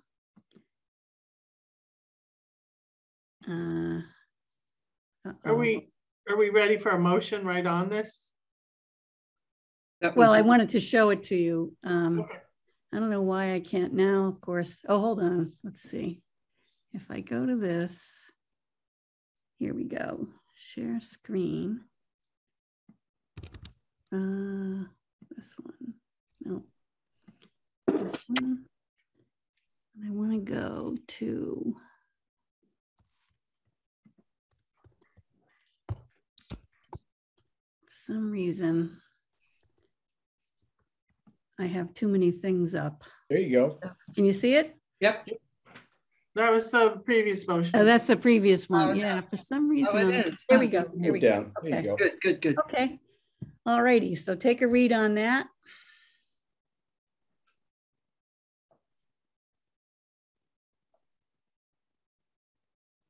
So moved. Okay. Do I have a Second. Second. Okay. Just one change. Is it normal in St. Concord to use the word to determine? I think it's normally to see. Nope, I think No, that's the language that, yeah. Okay, all right. Thank you, though. Thank you. All right, so I'm going to stop sharing. I have a motion and a second. Any further discussion? And I think we'll take a vote. Chris Reynolds, I'm yes. John Hickling, Yes. Amrith Kumar, Yes. Mary Hartman, Yes. Peggy Briggs, yes, Dee Ortner, Yes, Ray Andrews, Yes. Greg Gariello, Yes. Lois Wassoff, Yes. Eric Dahlberg, Yes. Dean Banfield, Yes. Brian Taylor. Yes. Excellent. Excellent. We're unanimous on that. Okay, so let's we see. made up a little time on that one. Yeah, we did. Thankfully, we did, which is great. Thank you, guys. Let's see here. Now we're going to talk about the warrant articles for the other warrant articles. So am I still screen sharing? No, I'm not. I'm good. Okay. So let's talk about those. So there was a preview meeting, and let me take you through what we've got. So from a recurring standpoint, there's the operating budgets, the capital budgets. As I mentioned, the high school is going to come forward with about 800,000 for the ring road paving and lighting. So you'll see that coming forward.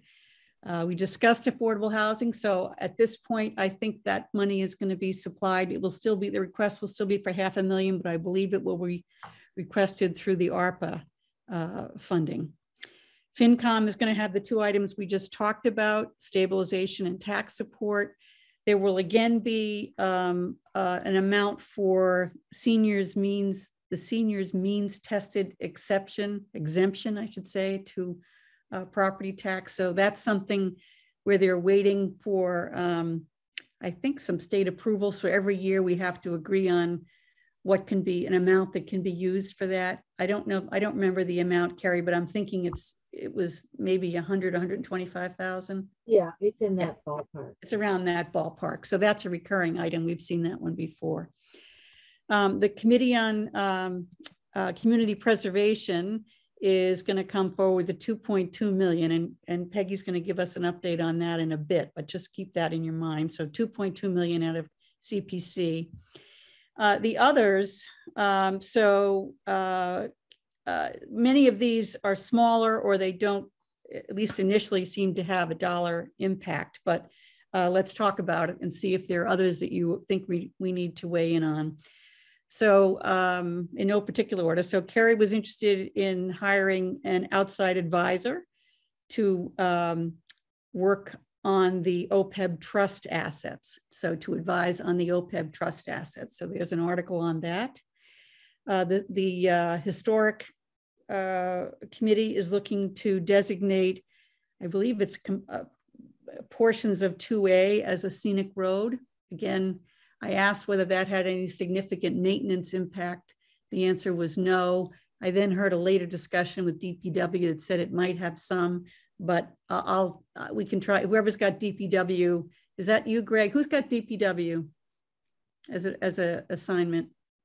Anybody here? Somebody does. Anyway, I'm going to ask someone to follow up on that one, but I think it doesn't have much money impact. The Personnel Board has some bylaws that they're looking to adjust with respect to benefits around vacation and leave. I didn't hear any financial impact on that in particular. And generally, what we've said on the Personnel Board items is it's really covered in our town budget authorization or advocacy, when we say action on that. So we don't act independently on Personnel Board bylaws. The Reformatory Trail Study. So there is a citizen group asking for $75,000 to do a study on this component of a trail in the town. I guess there's a proposal that, and I'm going to get the town wrong, I think it's Sudbury wants to connect into the Bruce Freeman Rail Trail, and this is one of the ways they could hook in And there's a question as to whether it should be paved or not paved. Have I got that right, Mary? Well, it's a little bit more No. complicated than that. Oh, yeah. Okay, I'm sorry. It's very complicated. Okay. It's Bedford, and it's Oh, it's Bedford. Okay, I'm sorry. it's very complicated, but I do think we should keep an eye on it, and I do think we Okay. should come up with a recommendation. Is the source of funds for that coming from free cash? Is that the request coming out of free cash? No, he has not identified it clearly. I mean, Yeah. Carrie, as I mentioned earlier, there might be an article, or there might be money that was encumbered in 2018, but the man who's actually proposing this is not clear on where he's getting the funding yet. So I think we should watch it and make a recommendation at town meeting. Okay. So Chris, we might even want to have that at our hearing. Okay. John.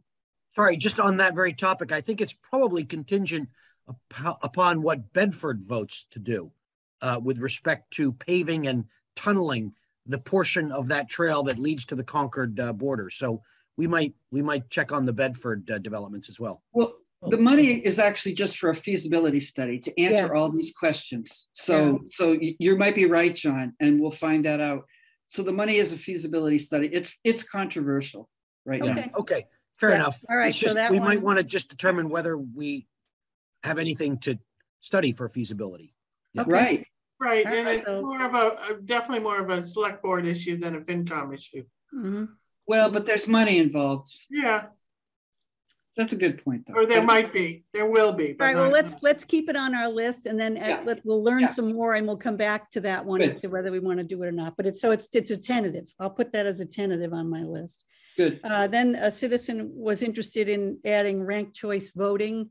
Again, not our purview. And there was another citizen who was looking to ban synthetic turf. Again, I don't see that as being within our purview.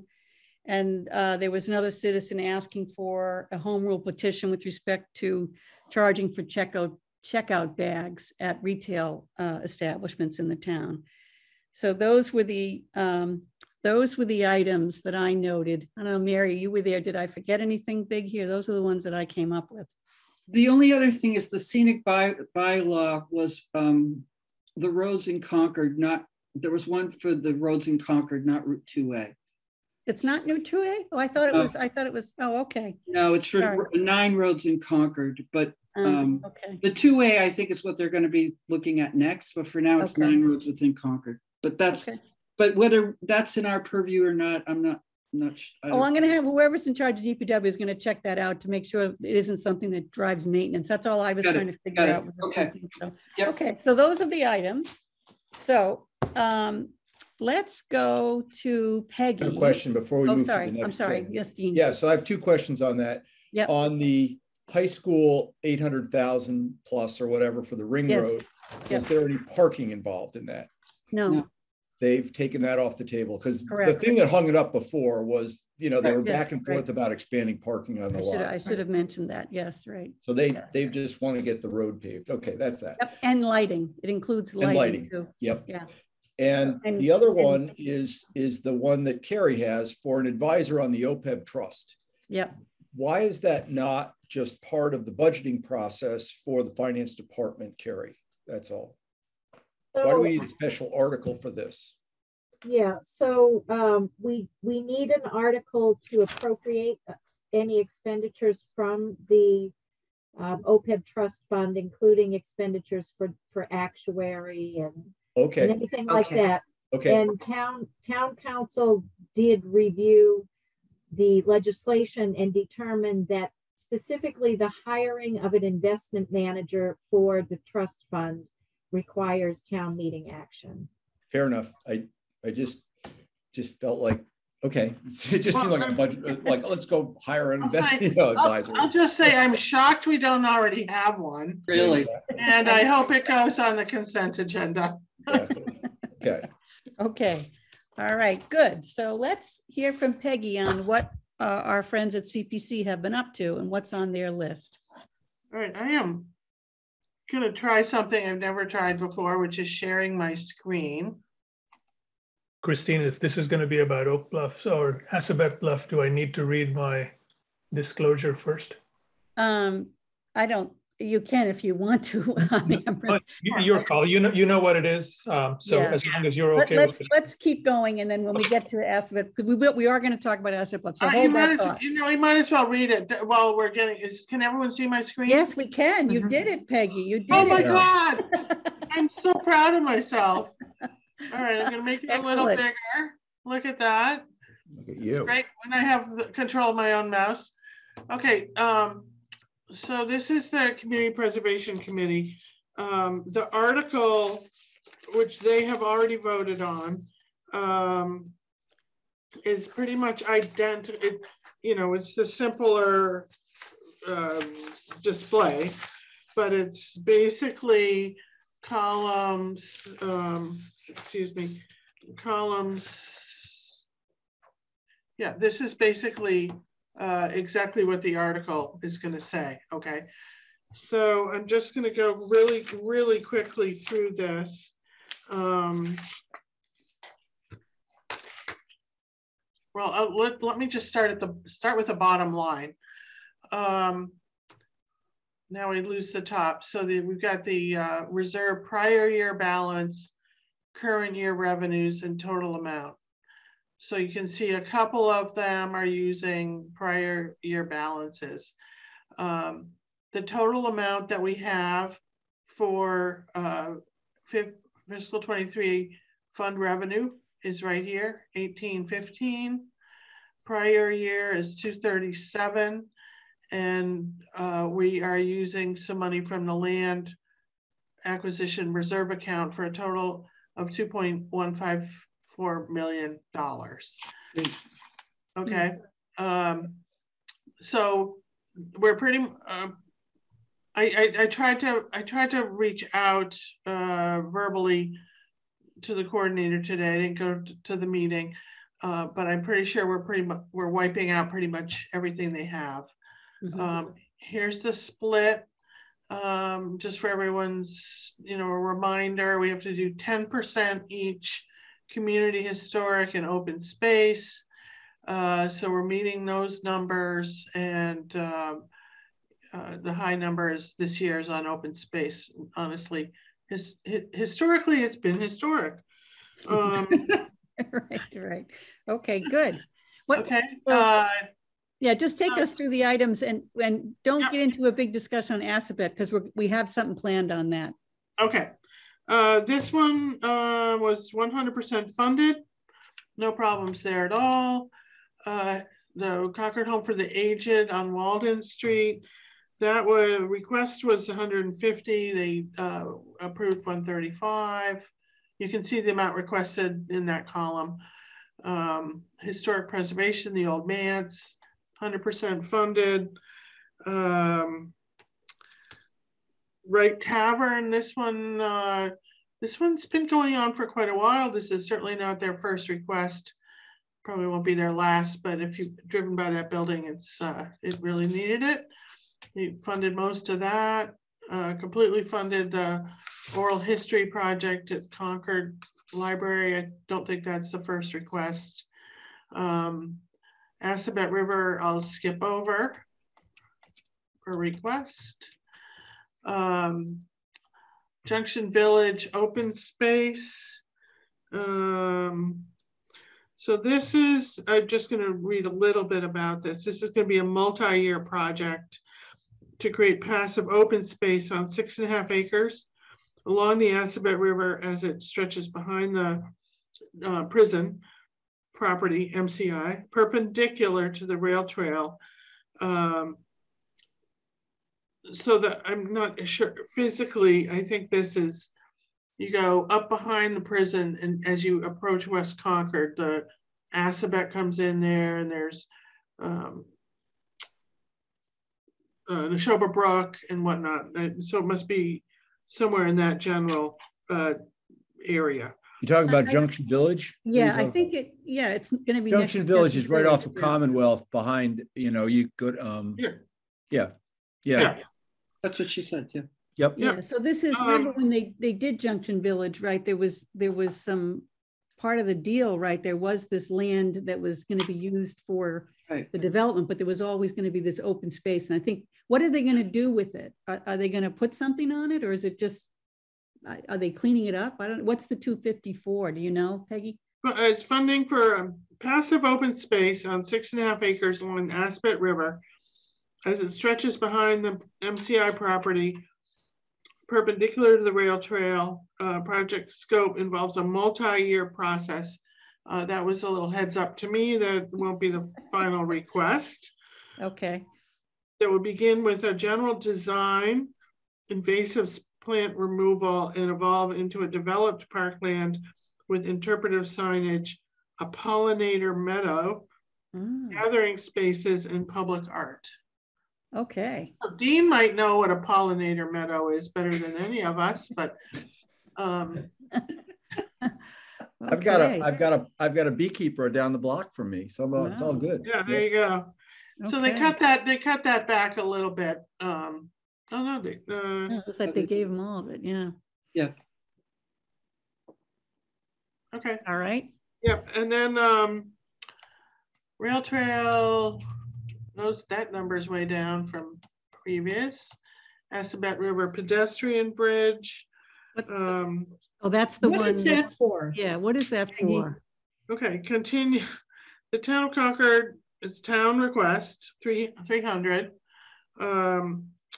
to continue development of architectural plans, structural and construction drawings that meet the need for MassDOT and final permitting needed for construction of the Assabet River pedestrian bridge. So I am. It connects to Baker Ave. Is it that this one? Is, Mary can talk to this. This is my neighborhood. Okay, so I am not sure exactly where it is. So Mary. Yeah, this is a bridge that would go over the Assabet River and connect what is now where rail trail it goes between Concord Green and like actually Pharmacy, right? Kind of. It connects the village of Concord Green, West Concord, to all the businesses over there where the Harvard Medical is and the Emerson, all those buildings, and the Baker Ave. So the whole Baker Ave. Baker Ave extension. That whole industrial part there, that Baker Ave extension. Now would have a pedestrian bridge going over to the village center. And they think that would be great because people who maybe take the train then could be easily getting over to that park, to Baker Ave. Is that part of it? And for lunch. They're trying to. So people right now are walking on the railroad tracks. Yes. Doing so. Yes, they are. That's not good. And well, never mind. Yeah, I know. Don't say anything. Speaking of your neighborhood, Mary, so do people from Concord Green, right? Anyway. No, they drive. They drive.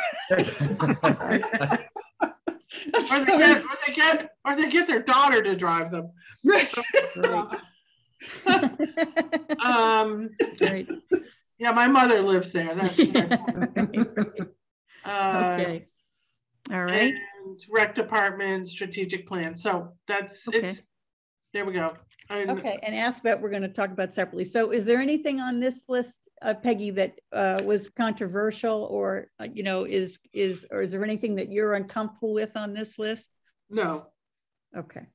All right. So Assabet, I'm sorry, go ahead. The only thing I'll say is there was one treatment and prevention of cyanobacteria in White Pond that was denied. Yes. It was 36,000. Right. There was another White Pond one that was withdrawn.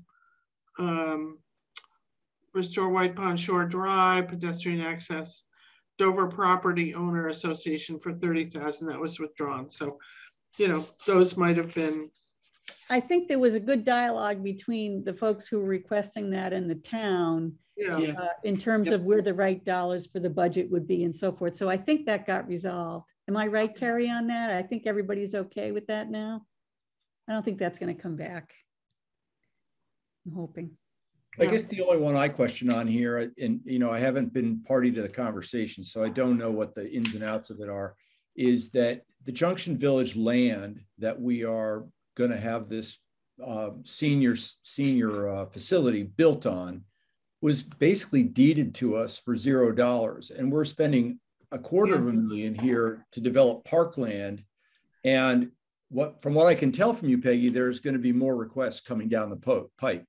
This is a lot of money to develop parkland. Who's going to use this park? I just don't really, that's all. That's my only question. It's a lot of money. It's a good question.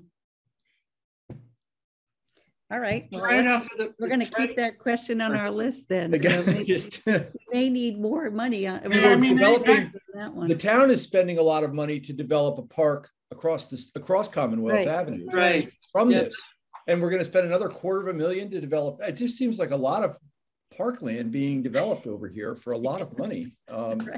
Good point. I mea culpa, did not go to all the meetings that the CPC had, so I don't know the answer to that, Dean, but I think at the hearing, well, I let me dig into it a little more. All right. Okay, that'll be good. Fine. Dee, I see you trying to get in. Do you know something or? I was just curious as to why we're discussing it tonight, because we have the hearing coming up, right? Right. Well, because I just want to get the committee educated on what's on the list. That's all.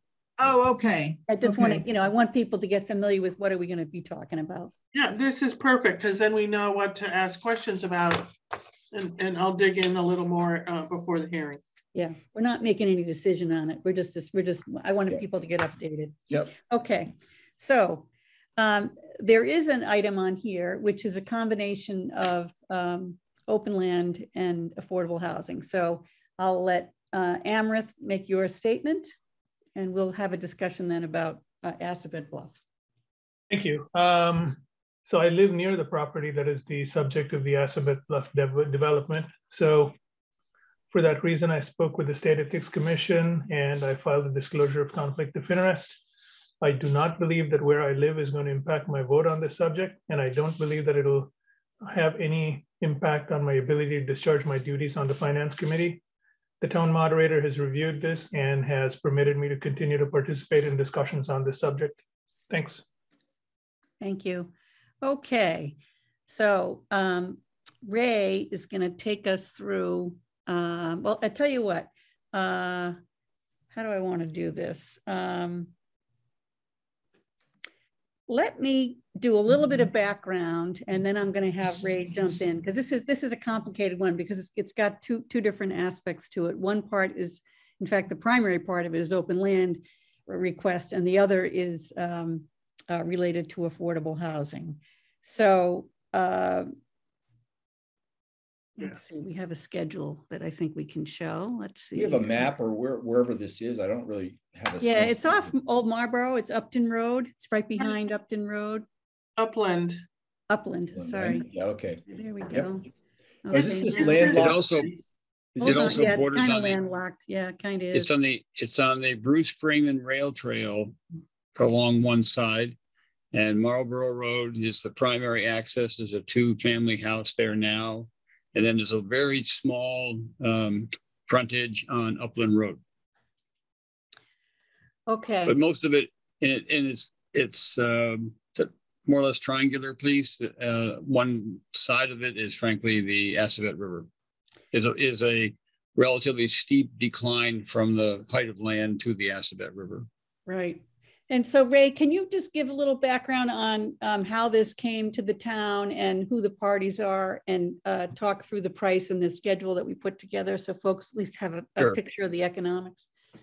Sure. Well, it's Di Giovanni family owns the land, owns the property and offered it to the town. And from what I've heard, $2.8 million is a attractive price for this piece of land. It does have 2 road frontages, although the one on Upland Road is very small. It's about Ray, 7 acres. Excuse me, who's sharing their screen? I can put the Google map up. Oh, okay, I am, but I can take it down. I take it down, then I can put mine. Oh, look at you, Peggy. Look at you going wild with the share. Hey, I mean, this is awesome, right? Going wild. We created a monster. I was just trolling around in Concord's GIS map, so we're all on the same page here. It's fine. Right. You see it? No. Not yet. No? Nope. No. All Peggy, you were coming strong, and then you just. No, I'm blowing So I it. don't know what to say about that. It's so embarrassing. No, just look for be in the Zoom screen and look for the There you share. go. Oh, There you go. it is. There it Oh, is. Peggy. All right. Awesome. Okay, back away. Oh, There we Oh, go. There's the There you house. go. There you Yep. go. Good. right. Yep, back away. That's good. Yes. That's Okay. too There's far. Perfect. Yeah. Perfect. There's the little house. yeah. You can zoom in. Well, if people get a Here's the sense of rail where trail. it is. There's the rail trail. Yep. Right. Yep. All right. Back one. Everybody got a picture of it? No. Go in. That's fine. That's fine. I think Here's the All good. river. Okay. Yeah. Can you outline the trail? Outline the property, Peggy? I don't know how to do that.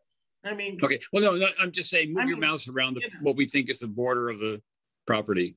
Yeah, it's that area in there. Yep. All the way down to. Yes. Right. That's right. That's it. that's it. That's about And then it. the Pretty house. much. Yeah. Peggy, Right. There's point out the house that's already there. There you go. That's it. That's the two-family house, It's a right? That's two-family where house, right? There you go. right. That's Good. where that's Good the frontage on old Marlborough Road. So zoom out again a little bit, and we just get a picture of it. The parcel A. So it's 7 acres total, and yep, there's a little dog leg that goes over to Pine Street also. Yeah, right there. Yep, behind those houses. So. Right, starting from the two-family house that's existing, they're going to make a 1 acre plot. Parcel A will be that house and a few and up to 3 other affordable units to be built sometime in the future. It sort of goes along Bruce Freeman Rail Trail. And the rest of it is about 5 acres. That is, about 6 acres. That is the conservation and open land. So yeah, 2.8 million. Then we can go back to the spreadsheet. Okay. So is you this can wet? you stop I'm sorry? sharing and I'll share. Is it wetland or upland? No, it's really high. I mean, if you're right up close to the river, you're still, I don't know, 50 feet above the water. Yeah, It's a bluff. It's a bluff. Yeah. It's a bluff, right? bluff. Right. It's a bluff. That's right. That's why they call it a bluff. Yeah, right. Yeah, it's a bluff. All right. So let me. Yeah, the other side of the river is low to the water, but this side is quite high. That's right. Yeah, it's beautiful. It is really a very nice spot. I've just hiked in there once, but it's very nice. Okay. So yeah, I think really the numbers here that are important is down the bottom, the source of funds. Yeah. CPC said they would commit for $1 million, 300,000 of it would be for affordable housing, and 700,000 would be for, let me just check, make sure I'm not making stuff up. 300,000 for affordable housing and 700,000 for the open space. That's right. But $1 million total. That's right. And Concord Land Conservation Trust and Sudbury Valley trustees have combined. I don't know how that relationship works, but on the sheet I've seen on this sheet, their combination is $1.2 million. And Concord Municipal Affordable Housing Trust has committed 650,000. Thank you, town meeting 3 times. And Concord Housing Foundation has committed $50,000 again to the purchase. So Right, that's right. I'm sorry, and that's 2.9, and the other 100,000 is his transaction costs over top of it. 2.8 for the purchase plus 100,000 for transaction costs. Question? Yep. Yeah, Ray, I was at a meeting today, and I think the amount that the Municipal Housing Trust is putting up is only 500. So that means that there's $1.4 million that needs to come from the other sources that you've got listed here. Right. Yeah, that was the old number that I heard, but this number came from Liz Rust yesterday morning. Huh. So maybe your number is more recent. And no, if you spoke with Liz yesterday, okay. That's funny. Yeah, it was 500,000 originally, but anyway, it's been kicked up to 650. Okay, that's good. And okay, so Ray, how much? Where's the fundraising piece, right? So when you say total from each source, right? There's a piece of this that isn't real yet, right? Right. Yes, that's right. Well, there's two pieces that aren't real, I think. One is the Concord Land Conservation Trust and Sudbury Valley trustees said they would put in $1.2 million. I don't know if their checkbook would sustain that tomorrow, but this is not going to happen quite that soon. And at the bottom, if you look down the page, if someone can scroll, is that Peggy scrolling? Whoever's scrolling or whoever's screen sharing. Scroll it, yeah. Scroll down a little bit. Yeah. Right, that's it. Department of Natural Resources has applied for a grant for $500,000 from the Land and Water Conservation Funds. Yep. And if they receive that, it would reduce, if they receive that or some lesser amount, I guess it would reduce funds from Land Conservation Trust and Sudbury Valley trustees. So those are two, those are on the wish list, I guess, those are not, funds in the pocket, in the hand. Right. Right. So CPC has the $1 million. The Affordable Housing Trust, the new trust, that has the money that we've collected from free cash for the last 3 years. So they have the 650, and we're going to show you a roll forward of that account so we can see what's in there. So we know we have the $1,650,000. I'm assuming that the 50,000 is available. It's that $1.2 million that's TBD, right? So if they can get $500,000 on the grant, and if they can do some fundraising, they can get there. Is there any, I looked at the MOU that you sent me, Ray. I didn't see any time limit on it. Now that was a draft, but is this seller, is he sort of saying, you have a year to get the money, or is there some deadline by which we need to have the funds? Yeah, the MOU said that they expected it would be consummated. The purchase would happen by July of this year, July of 22. So, yeah. Okay. So they expect they would. I don't know if that's. Yeah, the CDC would be the agent who would buy it, and then they would transfer. They would transfer the parcel A, presumably to a third party, or they may transfer to a third party to develop, to build, and lease, or build and sell to eligible persons. Okay, so let's talk about that for a minute. So this 2.9 million, which is the purchase price for the land and the existing house, does not include the construction costs associated with the 3 other affordable housing units that would be put in there. So those would have to be paid for separately. Right. That's right. It wouldn't include any renovation of the house. And I know the Concord Housing Foundation did promise to contribute $50,000 to renovation, but no one even knows if that's going to be needed or if that's going to be even a tiny fraction of what's needed. So this does not include any money for even improvements to the land or anything. This is just simply the purchase of the property. Right. Okay. So I wanted to make sure you guys, I see Lois has a question. Let's see if I'm going to stop. Can I stop sharing, or should I leave this up? Stop sharing. Okay. You can stop sharing. I will stop. Okay, great. Now I can see you all. Okay, Lois. Yeah, my question really has, and maybe this is answered in the MOU, I don't know, Ray, but how is the ownership structure going to do? So the land gets acquired from the DiGiovanni's. Some big portion of it is going to be restricted as open space. Who actually owns the property? Is it going to be sold to a developer who would then be responsible for building the housing units subject to a conservation restriction that is held by the 2 conservation groups? How is all that structured? Because that has to do with how those, it's a matter of some interest to me, but it also has to do with how those costs are going to get handled post-transaction and whether or not there's actual town exposure for some of those renovation costs and maintenance costs and costs for dealing with the property, you know, creating a park. Yeah. We're looking at expenses about creating parks now. Yeah, the MOU, Lois, splits it into 2 parcels. Okay, so that's not the surprising. land is independent of the affordable housing piece.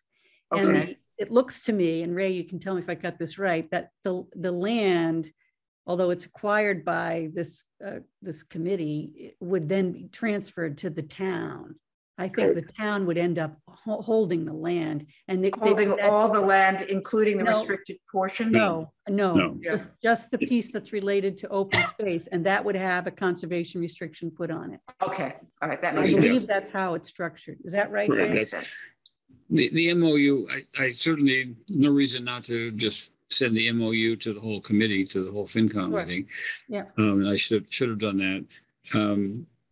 Yeah, I think this MOU says the CHDC, the Concord Housing Development Corporation, will acquire it and will transfer the 6 acres to the town for a nominal fee, probably $1 or something. I don't know. Yeah, but then the town will have the responsibility for the expenses for anything they want to do to make that proper conservation / open space. Okay. And then they will have it says they may transfer that was parcel B, which is the open space according to this document. And parcel A is the 1 acre roughly for affordable housing. And they may transfer that parcel to someone. That doesn't say anything about who. To 1 or more parties to ideally to build up to 3 houses. So I don't would be condominiums or right. Could be anything. I lost track of units, I think. Could be one multi-unit piece, or it could be 3 townhouses, or I don't know. Yeah. I lost track of the total acreage on this site. 7 acres. Roughly 7. And are there restrictions set out in the MOU about, does the housing have to be affordable housing? Yes. Okay. Yes. Yeah. That's the intent. Right. However, it says, so I don't know how, maybe I'm naive, but if I'm a developer, normally affordable housing like this gets developed as part of a larger, deal. And then you say so many of the units are going to be affordable. Right. In this case, all of them would be affordable. And there's only 4. View, that'll be a pretty hard sell. So the language in the MOU says, if they can't do that, if they can't find somebody, then they might end up selling that component of the land, and the monies would come back to CPC and the others who had contributed. So they've left, I think, an appropriate valve there in case they cannot complete that development. If they could not find a developer who was willing to do it, or develop it themselves, however, other ways they could. And they could resell it for any other purpose? Yes. Yeah. Yeah. Because once you've created a lot that has a lot of conservation land behind it, that lot has some real value. Yes. Yeah. So right. Yeah. Although it's frontage on a big road, so I take your point. Yeah. Okay. Well, that road, the homes on that road have been all torn down and biggered up already. They have. Yes, they have. Yep. They could build a pretty big home with 3 or 4 units and it wouldn't be out of place anymore. So. Okay. I have a yes, comment. Mary. Yeah. Thank you, Chris. I just want to say that this has been great information, but really the only thing that the Finance Committee can weigh in on is, do we approve of, or do we recommend affirmative action on the CPC's recommendation of the $1 million? The spending for the affordable housing will be done by the Affordable Housing Trust. Right. That we don't really have anything to do with that. Unless they don't raise the $1 million too. And then they come back. And what's going to happen? Right. So I suspect if that doesn't happen, that they'll come back. So that's why I wanted you guys to know about it, right? Be knowledgeable of what the deal is. So the CPC is putting up $1 million. this is another committee I sat on. So every year they track it very closely, and they will not spend that money until everything's in place and it's ready to go. And, there has to be an application to the CPC for the money at the time, et cetera, et cetera. I just did a quick calculation. So it's residence B, which is a half-acre zoning. Could be 14 homes as of right. That's about 7 acres times. Oh, no, the 6 acres are going to be only 1 acre would restricted. It's just 1 acre. That's parcel D. Transfer back. The total property is 7 acres. Right? But I know what Peggy's saying. Peggy's saying that the Di Giovanni's, in theory, could break it up. Oh, yes. No, they can't. 14 homes. No. The property has, because it's on the Assabet River, there's a setback of 200 feet from the river and so on. So that would impact it. Probably you're down to 4 or 5 acres that would actually be buildable. There's 2 barriers, 2 buffers along the river. Even at 4 or 5 acres, that's and they would probably do PRD or something. But anyway, it's 5 or 10 units of housing, market rate. I'm just saying, I'm just looking at the $3 million purchase price, and that's, so call it 300,000 per developable lot. That's a good price. Yeah, in Concord today.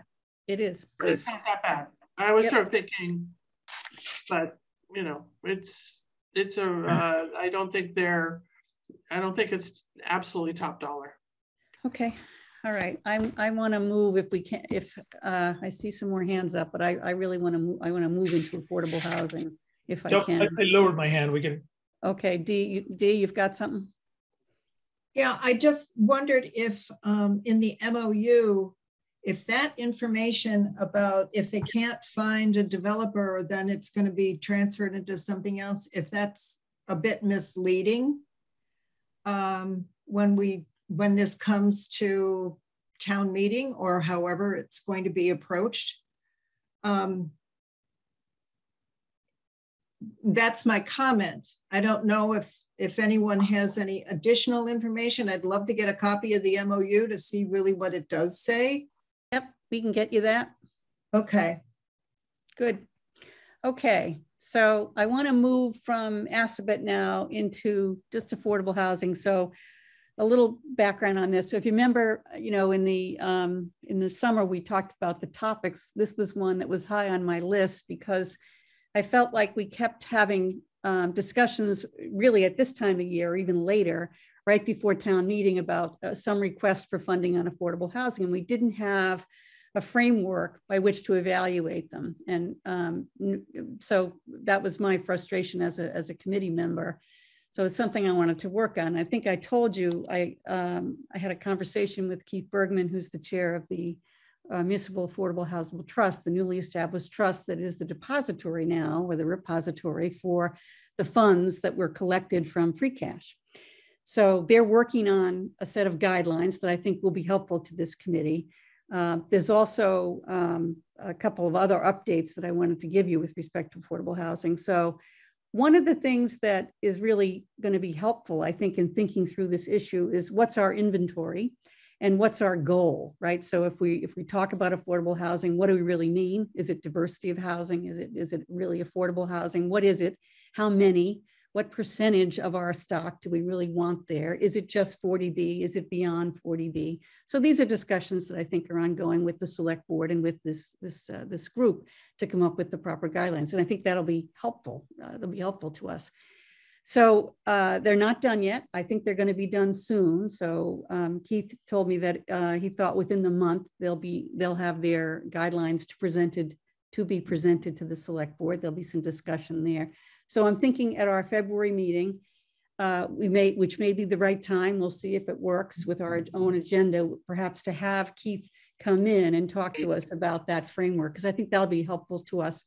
Even if there isn't a request this year for free cash, I think it's still a very good dialogue for for FinCom to get some more common thinking around what do we really mean when we're talking about affordable housing and how do we fund it and what do we spend it on. So recently there was a property that was supposed to be tagged for affordable housing. It still is on the Giroux property, but the cost was so high, it came in over at 700,000. I think they had budgeted around 350. So the select board said, no, come back to us. And they're off looking now at a different way, perhaps to build something there. In addition, on the funding side, there was so a little bit of good news. So the select board had Senator Barrett in to talk about where the 2 home rule petitions are for potentially having either transfer tax and or building permit funds being, our Concord having the ability to add fees there so that we could start to build a self-supporting fund for affordable housing, not keep going to free cash. So he gave them an update. I'm going to say it's probably a month and a half ago now. It's a little while back. He wasn't terribly optimistic, not because it was a bad idea. He's very supportive of the idea, but anything that there are a number of towns asking for this, and anything that affects all the towns, more than one town, has a more difficult time getting traction, I think, within the legislature. It's still in there. They're still going to keep submitting requests on it, but he wasn't optimistic about getting funding soon on that or getting a vote soon on it. However, then last week, MGH Brigham actually weighed in on the transfer tax, and they are one of the largest employers in the state, I believe, and they came out and said that they were very much in favor of the transfer tax legislation because of the issues they're having in finding employees who can afford housing in around some of the areas where their hospitals are. So Henry Dane commented at the select board, I think it was Monday, a couple of days ago, that that was good news, but even despite that, there wasn't a lot of hope that it was going to have a dramatic impact on the speed with which we get it, but it's certainly helpful. So there's some light at the end of the tunnel, perhaps on the funding, but we still have some time to go on that. We are looking forward to getting some guidelines from Mr. Bergman and his committee. So hopefully we'll have that in February. So I wanted to also show you sort of where we are. So we asked Kerry to give us a bit of a roll forward. So if we collected this much money, how much have we spent and how much is committed, so that we'd have a picture for what are the funds that we currently have or that group currently has at their disposal to fund affordable housing. So Kerry, can I ask you to share that? Okay, let's see if I have it up.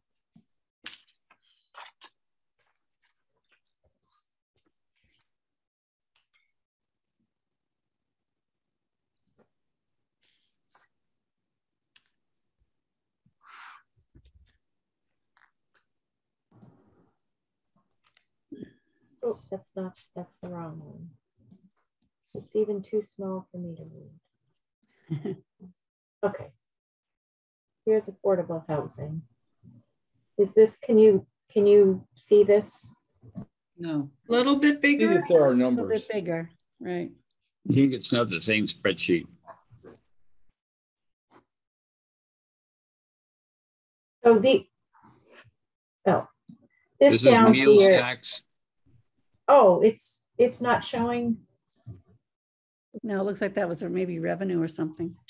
Yeah. Oh, that's Room weird. occupancy. Yeah, let me. I might have it too. No, Okay. I have it. I thought I was showing the right one. I don't know. That's it. Oh, okay. That's it. All right. Yep, that's it. So it's this highlighted section down here, in the balance. The I balance think it would after. be good to walk them through the whole thing, Kerry, because I think it was very helpful to me, because again, we have some new people too. Just walk them through how this works. So there are 3 different warrant articles that were approved by town meeting in 2019, 20, and 21. Each of them, there was $500,000 appropriated. From the first article, the 2019 article, there was 150,000 appropriated for the 93 Main Street project, and the full 150 was spent. For the Giroux affordable housing, there's $50,000 that was appropriated or allocated for the feasibility. And as of the date this report was prepared, 23,267 expended and 26,733 available. And then the third project here, $95,000 for the Emerson Annex project, and all of that was expended. So that leaves from that article $231,733. From 2020, the full $500,000 was appropriated for 100 Elmbrook, and the appropriation for 100 Elmbrook was actually 570. So it took all of the 2020 article and 70,000 of 2021. So we had a balance here of $662,000. And then to just sort of total what's available, or the Elmbrook property was actually voted to be released because it wasn't feasible. So when that was released, we had 1.205, and then with the commitment to Assabet River, there is a balance of 555,000 available.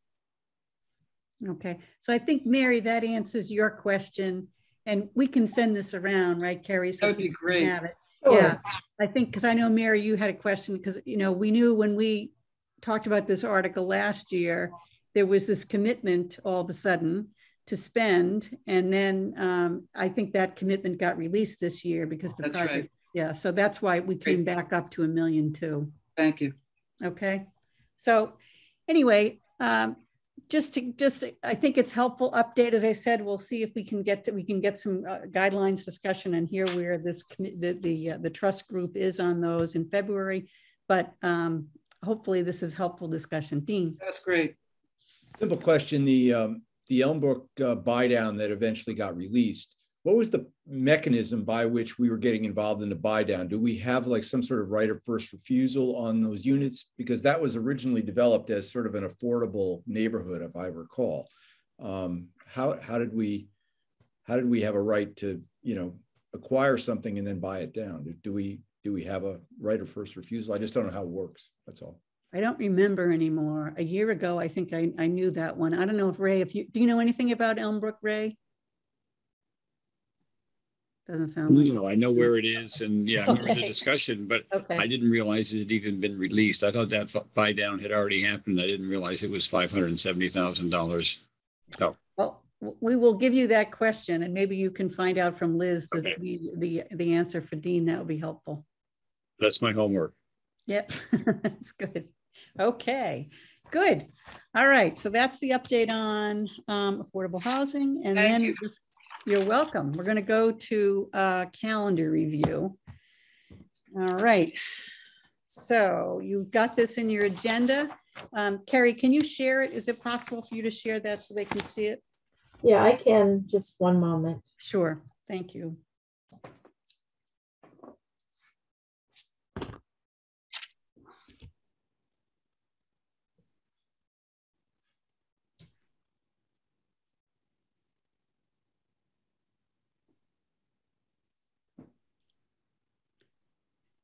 Okay, great. Okay, so just some important dates here, and I really want to reset. Can everybody read it? You can see it now? We're getting there. Okay. It was pretty tiny looking in the packet, so it's still tiny. Okay, all right. All right. All right. So just to reset, you know, the next couple of months, we have a lot going on. So to make sure everybody knows what's happening here. So the warrant closes on the 2nd, so we'll have our warrant articles in. The ballot vote on the middle school debt is on the 3rd. The warrant articles themselves are due at the end of February, and our FinCom report is due April 22nd. So we're going to talk about that. and how we get Chris, ready. you skipped the town caucus on February 7th. Oh, I'm sorry. I'm sorry. What happens at the town caucus, Mary? We nominate people for the upcoming offices, and I will be nominated to run for the select board. Yes, you will. I just Glad wanted to bring that up. Mary, at a commercial. Mary, am I correct in thinking that there's only one candidate running? Well, there's going to be 2 seats open, so there's 2 candidates. Oh, but one's for re-election. That's right. That's right. Okay, good. Thank you for that. You're welcome. You're welcome. Absolutely. So in terms of the work, so we have, as I said, we're going to have to evaluate these warrant articles, the ones we sort of talked about this evening. So we'll answer some questions. We're going to have some hearings. So you can see those starting, they start in at the end of February. That's the first one's a select board hearing. And then you'll see the ones that say FC next to them. So on March 3rd, on March 10th, and March 17th, those are the hearings that we run. They generally cover the town budget, its capital, the school budgets, their capital, and the CPC articles. And then we have a third hearing. At that third hearing in March 17th, we also run a hearing around the enterprise, a public light and sewer, what's the other one? The light plant and the recreation. There's a couple that are in the enterprise function that we run a hearing on as well. So, Christine, a quick question about that. To put it on our calendars, are those all at like 7 o'clock in the evening, or I don't see them posted, so I don't. Yeah, know they generally are. Sometimes they're a little earlier, but is that timing up to us, Mary? Do we set the timing? I don't remember. Yeah, I don't remember. I'll find out. Yeah, okay, but I would say it's like 6 or 7 o'clock, Amber. Okay. Yeah. So they're in the evening. And we run the hearing, but it's really a chance for the folks who are putting forward articles to obviously have the public hear what they're putting forward, hear questions and answers from the public, answers from the folks presenting, questions from FinCom. So it's our opportunity to ask questions as well on the articles. So some of them we'll be very familiar with. Some of them, if they're large, hopefully we'll have a good view going in. Most of them we've talked about tonight. And then if they're a smaller one, this may be our first exposure to it. So it's good to attend those. So make sure you have it in your schedule to come. Let's see. Then after we have the hearings, then we have the FinCom report is also starting to get worked on. So Lois is our I'm gonna ask Lois. Lois, as you did last year, I would like you to lead our process on the FinCom report, and obviously work with me. And we're going to talk about how we produce the things in the numbers in there. So Parashar this year came forward with some nice projections. So I believe Parashar will be on your team. And I know, Greg, I think you were helpful last year in terms of knowing how the some of the spreadsheets that Dean produces are used. So you're going to be the new Dean, I think, in this report. Okay? Yeah, I'll give credit. Dean actually did most of the work on that one because we got Okay. late. So right, but I need you to credit. He does, but I need you to be the man. So because Dean will be off next year, so I need somebody who knows. Last year I can be advisory. This year, yep. You could be advisory, exactly right. And so I think Parashar, Lois, and Greg are probably lead on that. But I will, Lois, you and I will talk about as we get closer. We'll have a better sense of what we want the content to be, and then depending upon what committee you observed, you will all have a role to play. So Lois will call on you for content in the document, depending on the topics that we want to include. Okay, so everybody plays a role in that. So there'll be a separate schedule around when your content is due and when we review it, et cetera. Okay, I see Dee has her hand up. Yep, I just have a quick question about the hearings. Has there been any discussion whether they'll be live or if they'll be Zoom? No, it's a really good question, Dee. I don't know the answer to that. Yeah. I believe, I mean, we did the hearing for the warrant article for special town meeting. We did it both.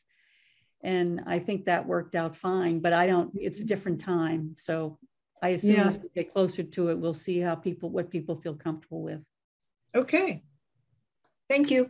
Sure. Okay, so I think that's kind of the main things to cover with you in terms of warrant articles. So, Parashar really has, through the guidelines process, the operating budgets. Eric, I'm going to ask you to pay a lot of attention to the capital requests that you're going to see those, right? So I'd like you to be my lead on that. Peggy, you've got CPC. Ray, you've got affordable housing. If there is anything, there may not be anything there. And then the senior means tested. Dee, can you take that one? I think that'll be a small amount, but if you can take that one, that would help me. And it just depends on what we're going to do with it. That, I don't know the work associated with any of these yet. It's just a function of making sure we have somebody who's assigned to it. So if we need to do things, we can get it done. So for the February meeting, I've got to come up with what we want to do. I haven't really thought through, but I think the meeting with affordable housing would be good. Is there anybody else based on our discussion tonight? And obviously we still have to do work on the school budget. So we know that there'll be some continuing discussion with the schools. So it could be that we have the schools come back to talk about budget in February, and we have a discussion on affordable housing. Is there anybody else who wants another committee from town who's doing anything that you want information on so that I can invite them to come in? Anybody? If you don't have to answer me now, if you think of anything where I'm looking for what information you guys think you need in order to, vote on warrant articles. So if there's somebody you want to hear from directly, let me know. All right. So you can take that away. All right. Hey, Chris, there's a select board member in the attendees with their hand up that you may want to admit. Okay. Who is that, John? Terry Ackerman. Terry. Okay. Carrie, can you stop sharing the calendar and we'll bring Terry up?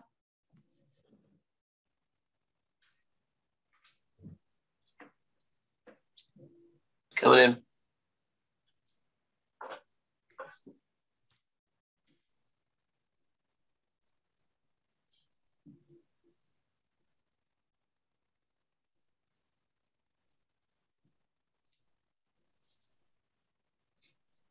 Hi. Hi.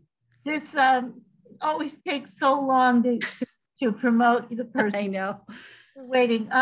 Okay, 3 really quick items. To answer Amrit's question, I believe all the hearings are at 7 o'clock, but they're going to be printed on the front cover of the warrant. That's going to be out to every house. Thank you. To answer Steve's question, I'm trying to get the big room in the townhouse set up as we did recently for the public hearing for the special town meeting, and we had the sound system that we rented and everyone could hear well, and we're trying to do that again. We're also trying to order that equipment so we own it, and if the corona cases keep going down like they are, we'll be able to do those hearings live in that room. Good. Great. Thank you, and then finally, I want to invite everybody on FinCom. If you don't know about it already, we're having a meeting on Monday night about the ARPA and infrastructure grants. And I know some of the topics you talked about tonight are going to come up, like Assabet Bluff. There might be a way to fund some of those kind of projects through ARPA. So I encourage all of you to try and make that meeting on Monday night. Thanks. Okay, well, thank you, Terry. Is that like a selectman meeting that's live streamed? Yes, that will be a Zoom select board meeting, 6:30 on the 31st of January. Great, thank you very much. Okay, so I think then we come to, let me see if I have this right. Am I at public comment? Is that where I am? I don't have my agenda now. I seem to have misplaced it. Yes. Yep, we're at public comment. Yes, we are. Okay. All right. So there's anybody from the public who wants to make a comment, please raise your hand or turn your camera on and we can promote you. I don't see anyone. There's no hands. There's 3 people in there. Okay, terrific. All right, so if there's no public comment, then I will take a motion to adjourn. So moved. Second? Second. All right. I will start a roll call vote. Chris Reynolds, I say yes. Dee Ortner. Yes. Mary Hartman. Peggy Briggs. Yes. Greg Gorello. Yes. Ray Andrews. Yes. Dean Banfield. Yes. Amrith Kumar. Yes. John Hickling. Yes, please. Eric Dahlberg. Yes. Brian Taylor. Yes. Lois Wassoff. Yes. All right. Thank you so much. Good meeting. I know I jammed a lot in. Oh, you did. There's a comment to that effect in the chat, which says, thank you for a great meeting. So thank you for a great meeting. Okay.